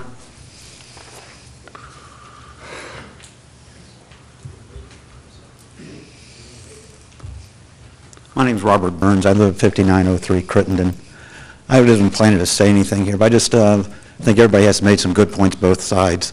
But first of all, there was a land use plan committee. The plan was done less than 2 years ago. And I don't know if you were involved in it or who was. I expect the trustees had to make the final decision on it. But they looked at this thing 2 years ago and decided they had double D next to it, and they said, no, we're going to leave it as A. There was a reason for that. And why? Because of the floodplain or whatever. But I think that decision was made 2 years ago. And it hasn't really changed much since then. And since it hasn't, what is the reason to it now?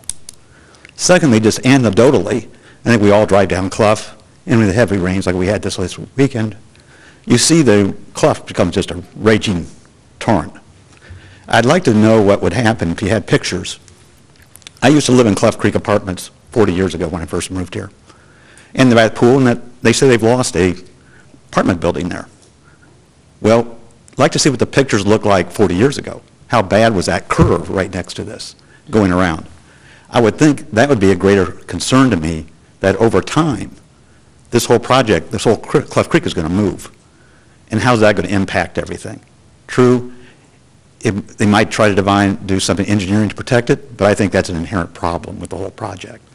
And that's why I think one of the reasons why the land use people decided to leave it as A, because they recognize that is an issue.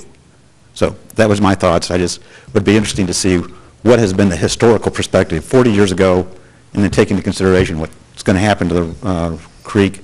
How's that going to impact that property? And could impact it dramatically, which would be a detriment to the whole community. Thank you. Thank you. Please come forward. My name's Rob Smith, and I live at 2435 Cardinal Hill Court, Reserve of Turpin. I'm the president of the Homeowners Association, and let's see, this is our, just right up here is our entrance, and it comes across Clough Pike on Copperleaf, directly adjacent to this property, and then the gentleman's property that spoke earlier that's up here at the entrance. A couple of things I want to mention. These are our homes in our development that back up to the property, and you can see that they're fairly close to the back side of the property. What's being proposed is parking on the back side of the property, and I'm assuming the delivery trucks will come in here, come around the back and make deliveries back here, which speaks to concerns that we might have about degradation of property values within our neighborhood, particularly these people live in this cul-de-sac, and there's one up a little bit higher. Another thing I would mention is that other speakers have talked to the traffic on Clough, but I would say from our entrance, there's a swim club right here as you go up on Clough, and traffic backs up in the morning past our entrance as people go down to the junction of 32 and on to Beachmont. We also see in the evenings traffic backed up into here as people are going home. And you may not appreciate it if you don't live near Clough Pike, how much traffic is diverted there when there's a problem on Beachmont or if there's a problem on the levee crossing. So, and then it just occurred to me that if you go over here and you go to this Moats property that was pointed out as being a semi-commercial property, well, that's just not the case at all from my observation. My observation is that there's very little traffic that comes in and out of there, and it's basically just their trucks that occasionally come in and out. But I would suggest to you that if you look up and around the top of that property, you have some very expensive homes that back to this property, and then you have more that are being built around this property. It wouldn't be surprising to any of us, I don't think, if within 10 years somebody comes to you and says, okay, well, we're selling our property, Moats is selling their property, and somebody wants to put in a development there. Okay, so then you've got developments on both sides of the road that maybe you don't foresee at this point. Okay. I guess that's all that I have to say. I appreciate your time. Thank you. Anyone else? Okay, at this time, we'll turn it back over to the commissioners, and we can ask any questions of staff, the applicant, or anyone who has spoken. If you have any questions. Yes, my question is for the developers. Would you all be able to go a little bit deeper into how you plan to combat erosion near Clough Creek? Just to kind of refresh our memories, because we've heard quite a bit tonight. Well, you know, this investment's going to probably be a $30 million or so investment. So obviously the last thing we want is to have an issue with flooding or the bank failure or that kind of thing. So we're early in the process. We've asked Julian, with the help of ECS, to come up with ways to look at what we need to do. We don't really know right now what we would need to do. They've looked at ideas on that corner there coming on our property line and putting, you know, some kind of pilings or something down, but they're just looking at alternatives of what we can do. We do not want the property to erode. So we will be investigating that. It's just too early right now. We haven't gotten any of their feedback or options yet. Does that help answer? I wish I knew the answer to it right now, but I don't. That's fine. Thank you. That concludes my questions. Thank you.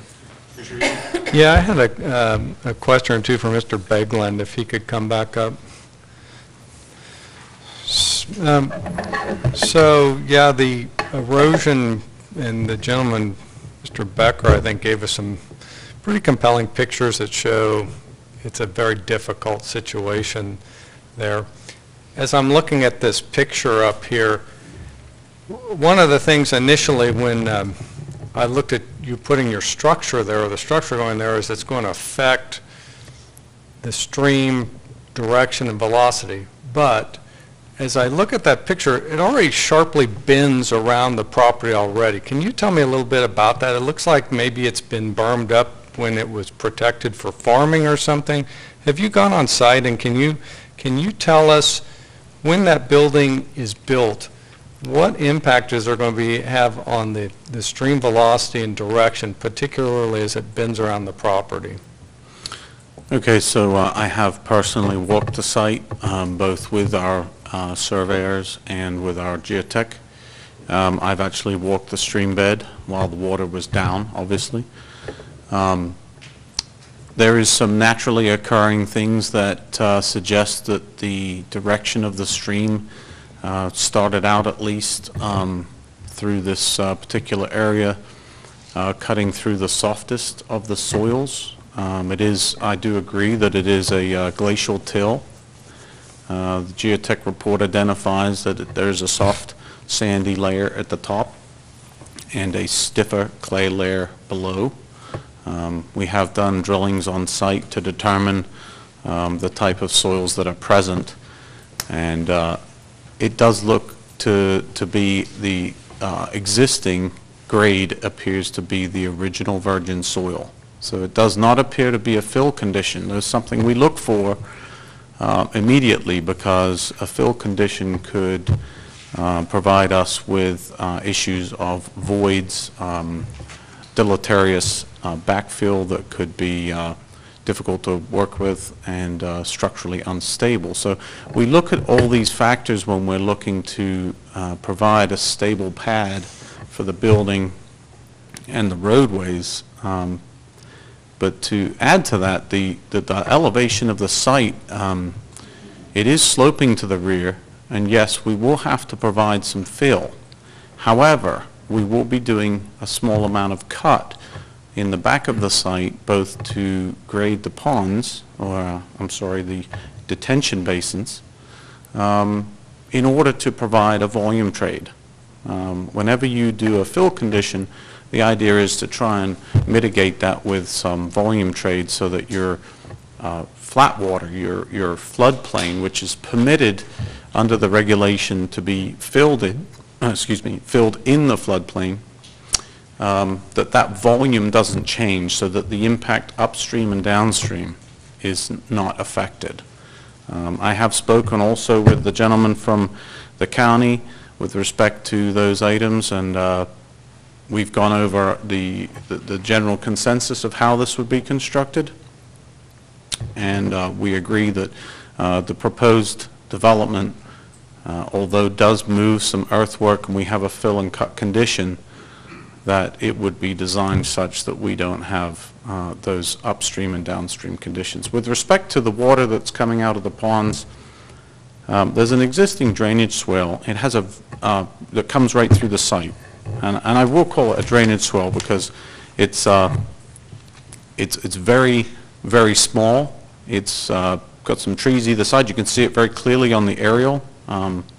We will be enclosing a portion of that to put our roadways over. We'll also be leaving a portion of it open, and we'll be draining some of our site into it that currently goes there. So we're trying to keep the natural resources close to the existing condition for the stream or the channel that runs down through the site, and then outletting the storm ponds, the storm detention, into that same release. So the water comes back into Clough Creek the same way it does today. We're not putting a new outlet into the creek, also trying to absorb and evaporate just the way it is today, but retaining the water and detaining it during a storm event, so that while that creek is running very high with a storm event, we're storing that water and releasing it slowly, so that once the event slows down, then we are continuing to slowly release that until the ponds and detention are empty. Does that help answer some of your questions? Thank you. That's all I have. Thank you. No questions.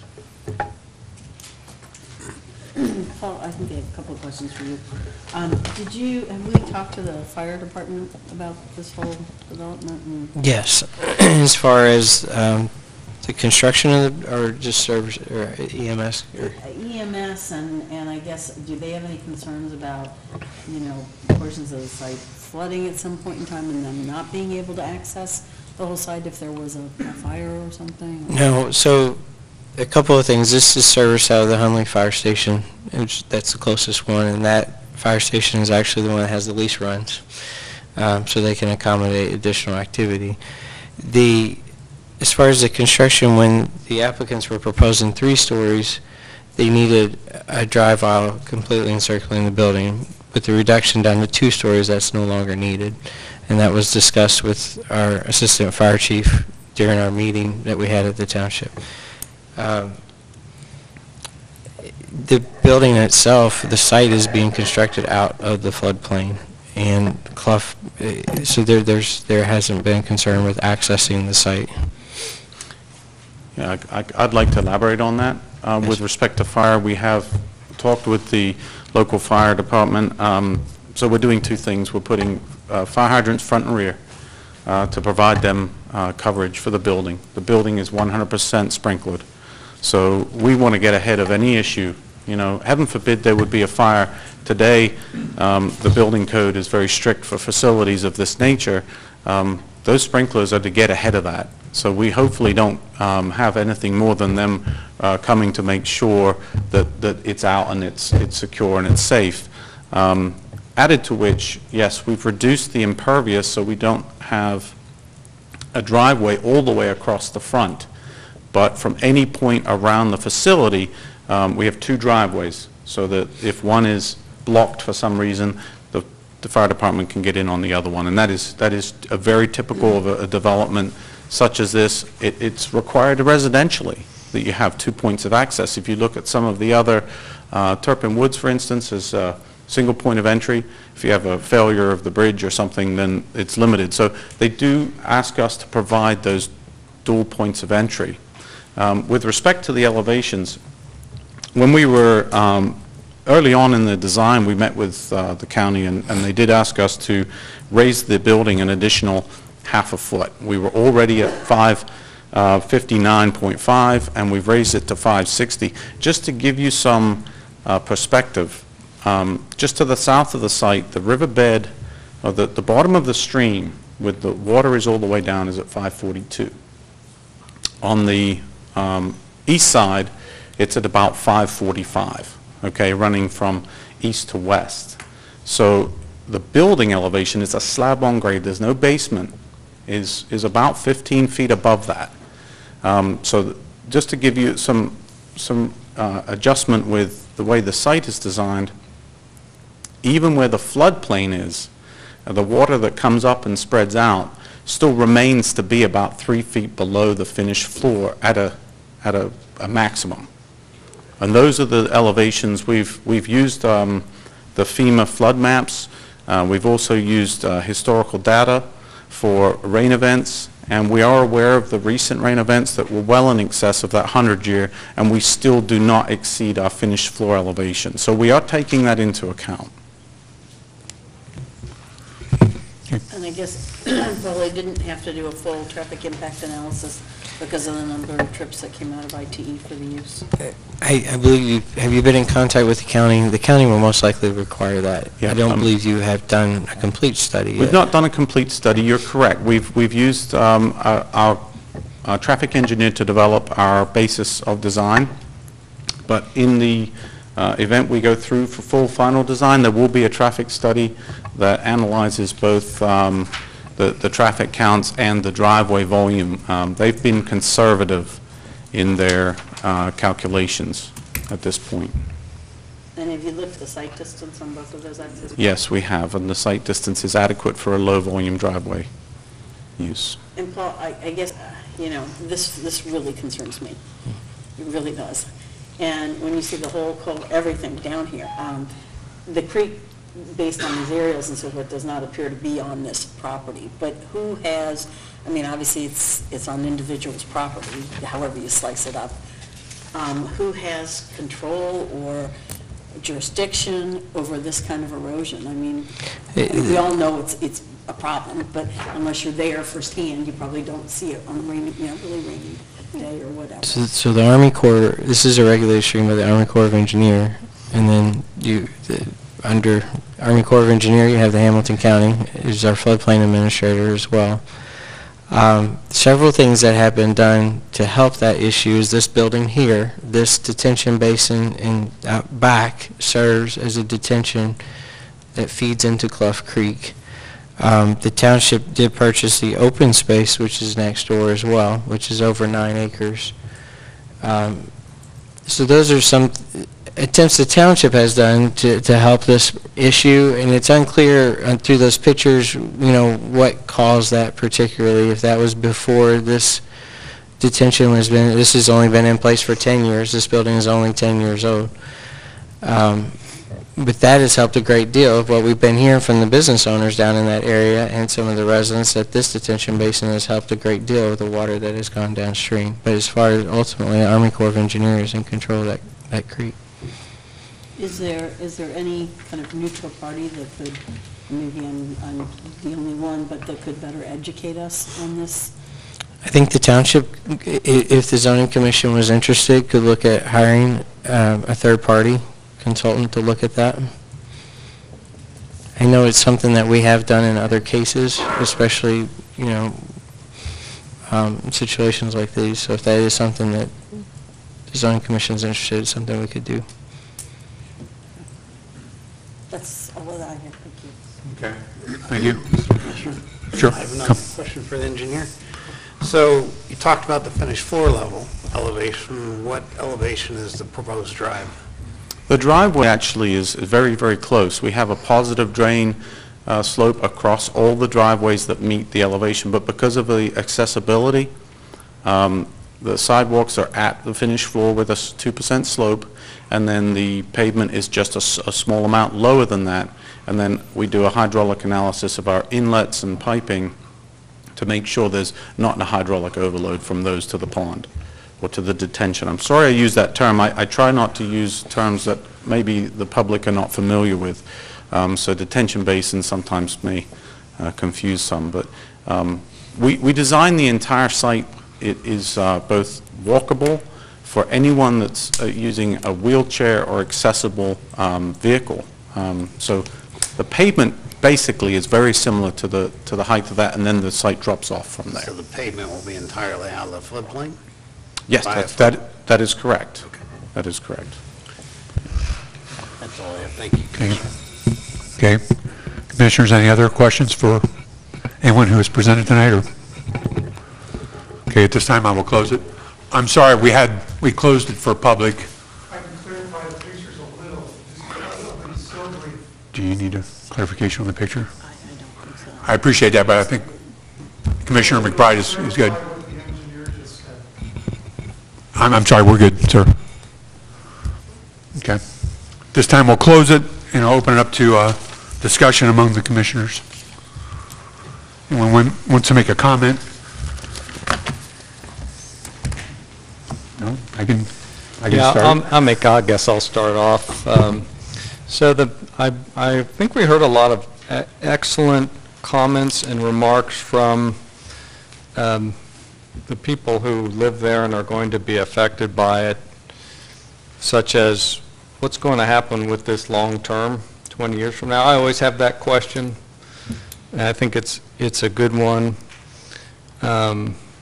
Where does a development like this belong? We just approved something very similar to this over on Beachmont Avenue, and I think we had 2 people show up. But, so that's a valid question and a good observation, I think. And the pictures that Mr. Becker handed out brought some things to life for me.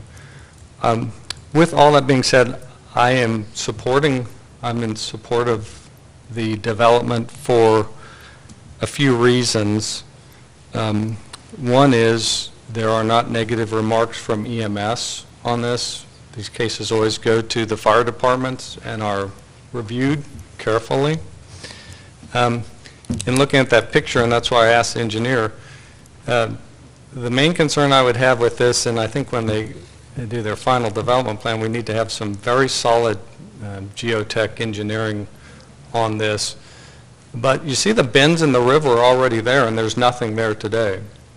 So I'm not feeling strongly that when they build this development, it's going to have an impact.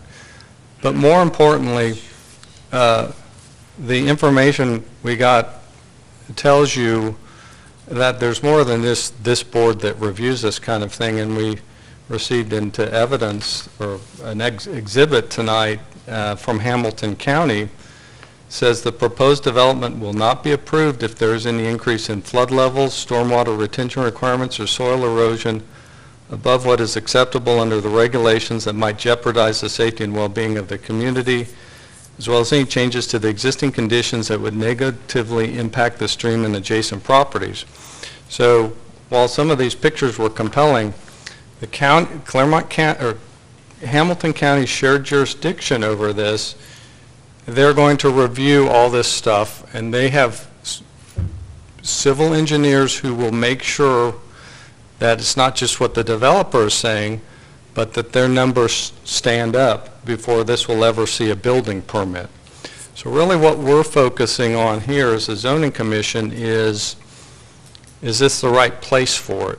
And I did appreciate the county planning commission being true, but maybe not giving it much in-depth thought as to whether it complies with our plan. And I'm convinced with the remarks that our staff did in taking a deeper look at this, that they see that it is compliant with our plan. And when you look at it with the surroundings, you know, it is fairly well suited for this with the apartment next door, the township green space next to that. There's not going to be development across from that.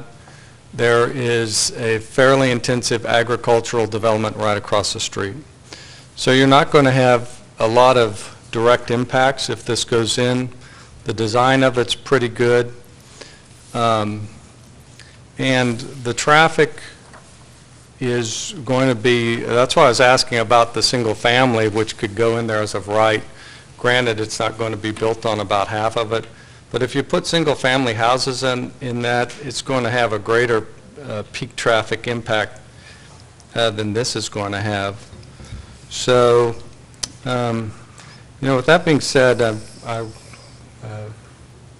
would really like to see in the future the geotech be very solid on this, but as far as what we have jurisdiction over here in zoning, I would be in support of it.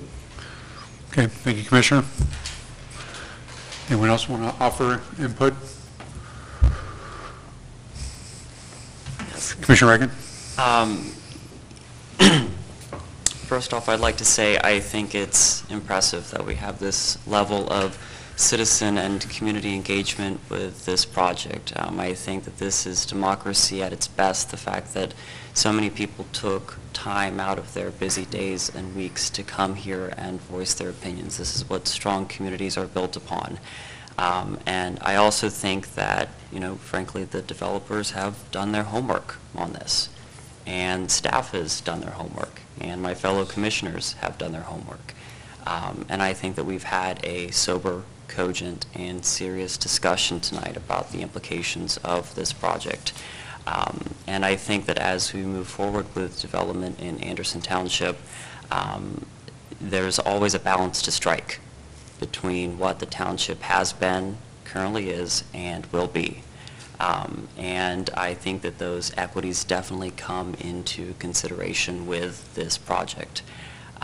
And that being said, after weighing all the factors, I am in support. I do echo the point of my fellow commissioner that EMS has not expressed opposition to this, that we are not the only board before which this project will come. And I also believe that the developers' history of modifications of the project to help it fit in better with how Anderson is and what we want it to be shows their commitment to getting this right. And I think the fact that they're willing to invest $30 million in our community shows that they have a serious economic incentive to make sure that this doesn't fail. And I believe, though, as we move forward, we always should pay attention to the environmental impacts of these projects, which is why we ask questions about things like erosion of Clough Creek. And I do believe that the developer and the other boards before which this project will come will take those into consideration. And I think that this process has been conducted well, and that's why I'm in support of this project. Okay.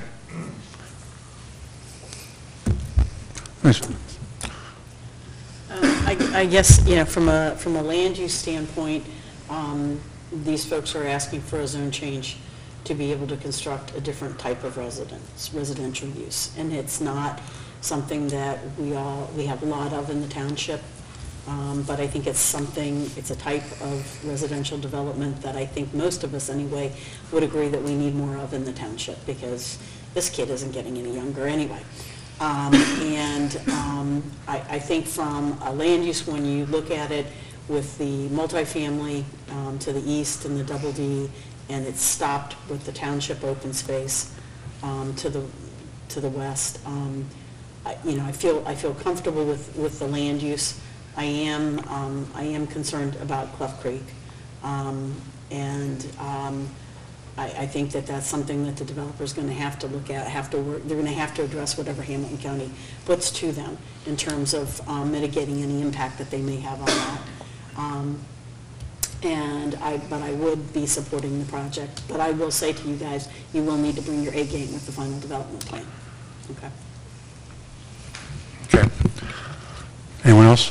I'll just offer a few comments that when we do a comprehensive plan, whether it's 1996 or 2006 or 2016, we don't know in advance what the use is going to be for some land. That's why we have this process to make zoning changes from DD to A or however this is going. So when the notes came before the commission, from the initial meetings, it looked like there was several issues: the intensity of the development, the disruption of Clough Creek, the traffic noise, the increase, the character of Clough Pike, and those are all legitimate concerns. And I think the applicant has tried to mitigate some of those. They're not going to go away. The problems we have with Clough Creek were there before this came before the commission, and they're going to be there with or without this development. So again, to echo what Commissioner McBride said, this is the first step of many. And I'll close my remarks short of the 3 minutes. At this time, I would entertain a motion. Commissioner McBride? Well, this is one of the harder ones, actually, I've had to do in 20-odd years. So I would make a motion that we approve the request for a zone change from A Residence District to Double D Plan Multiple Residence District for the properties at 6201 and 6301 Clough Pike, which is our zone change case 3-2018 Anderson. And I would make that motion subject to all of the recommendations and conditions contained in our staff report. I second. Hold on a second. Before we second, the other commissioners want to add any amendments to the first motion? Okay, I'm sorry. Commissioner. I second. Roll call, please. Ms. McBride? Yes. Mr. Gothard? Yes. Mr. Eliff? Yes. Mr. Reagan? Yes. Mr. Lewis? Yes. Thank you for everyone. Very disappointing. At this time, Very take a motion. You guys are splitting the exploration. Yeah, seriously.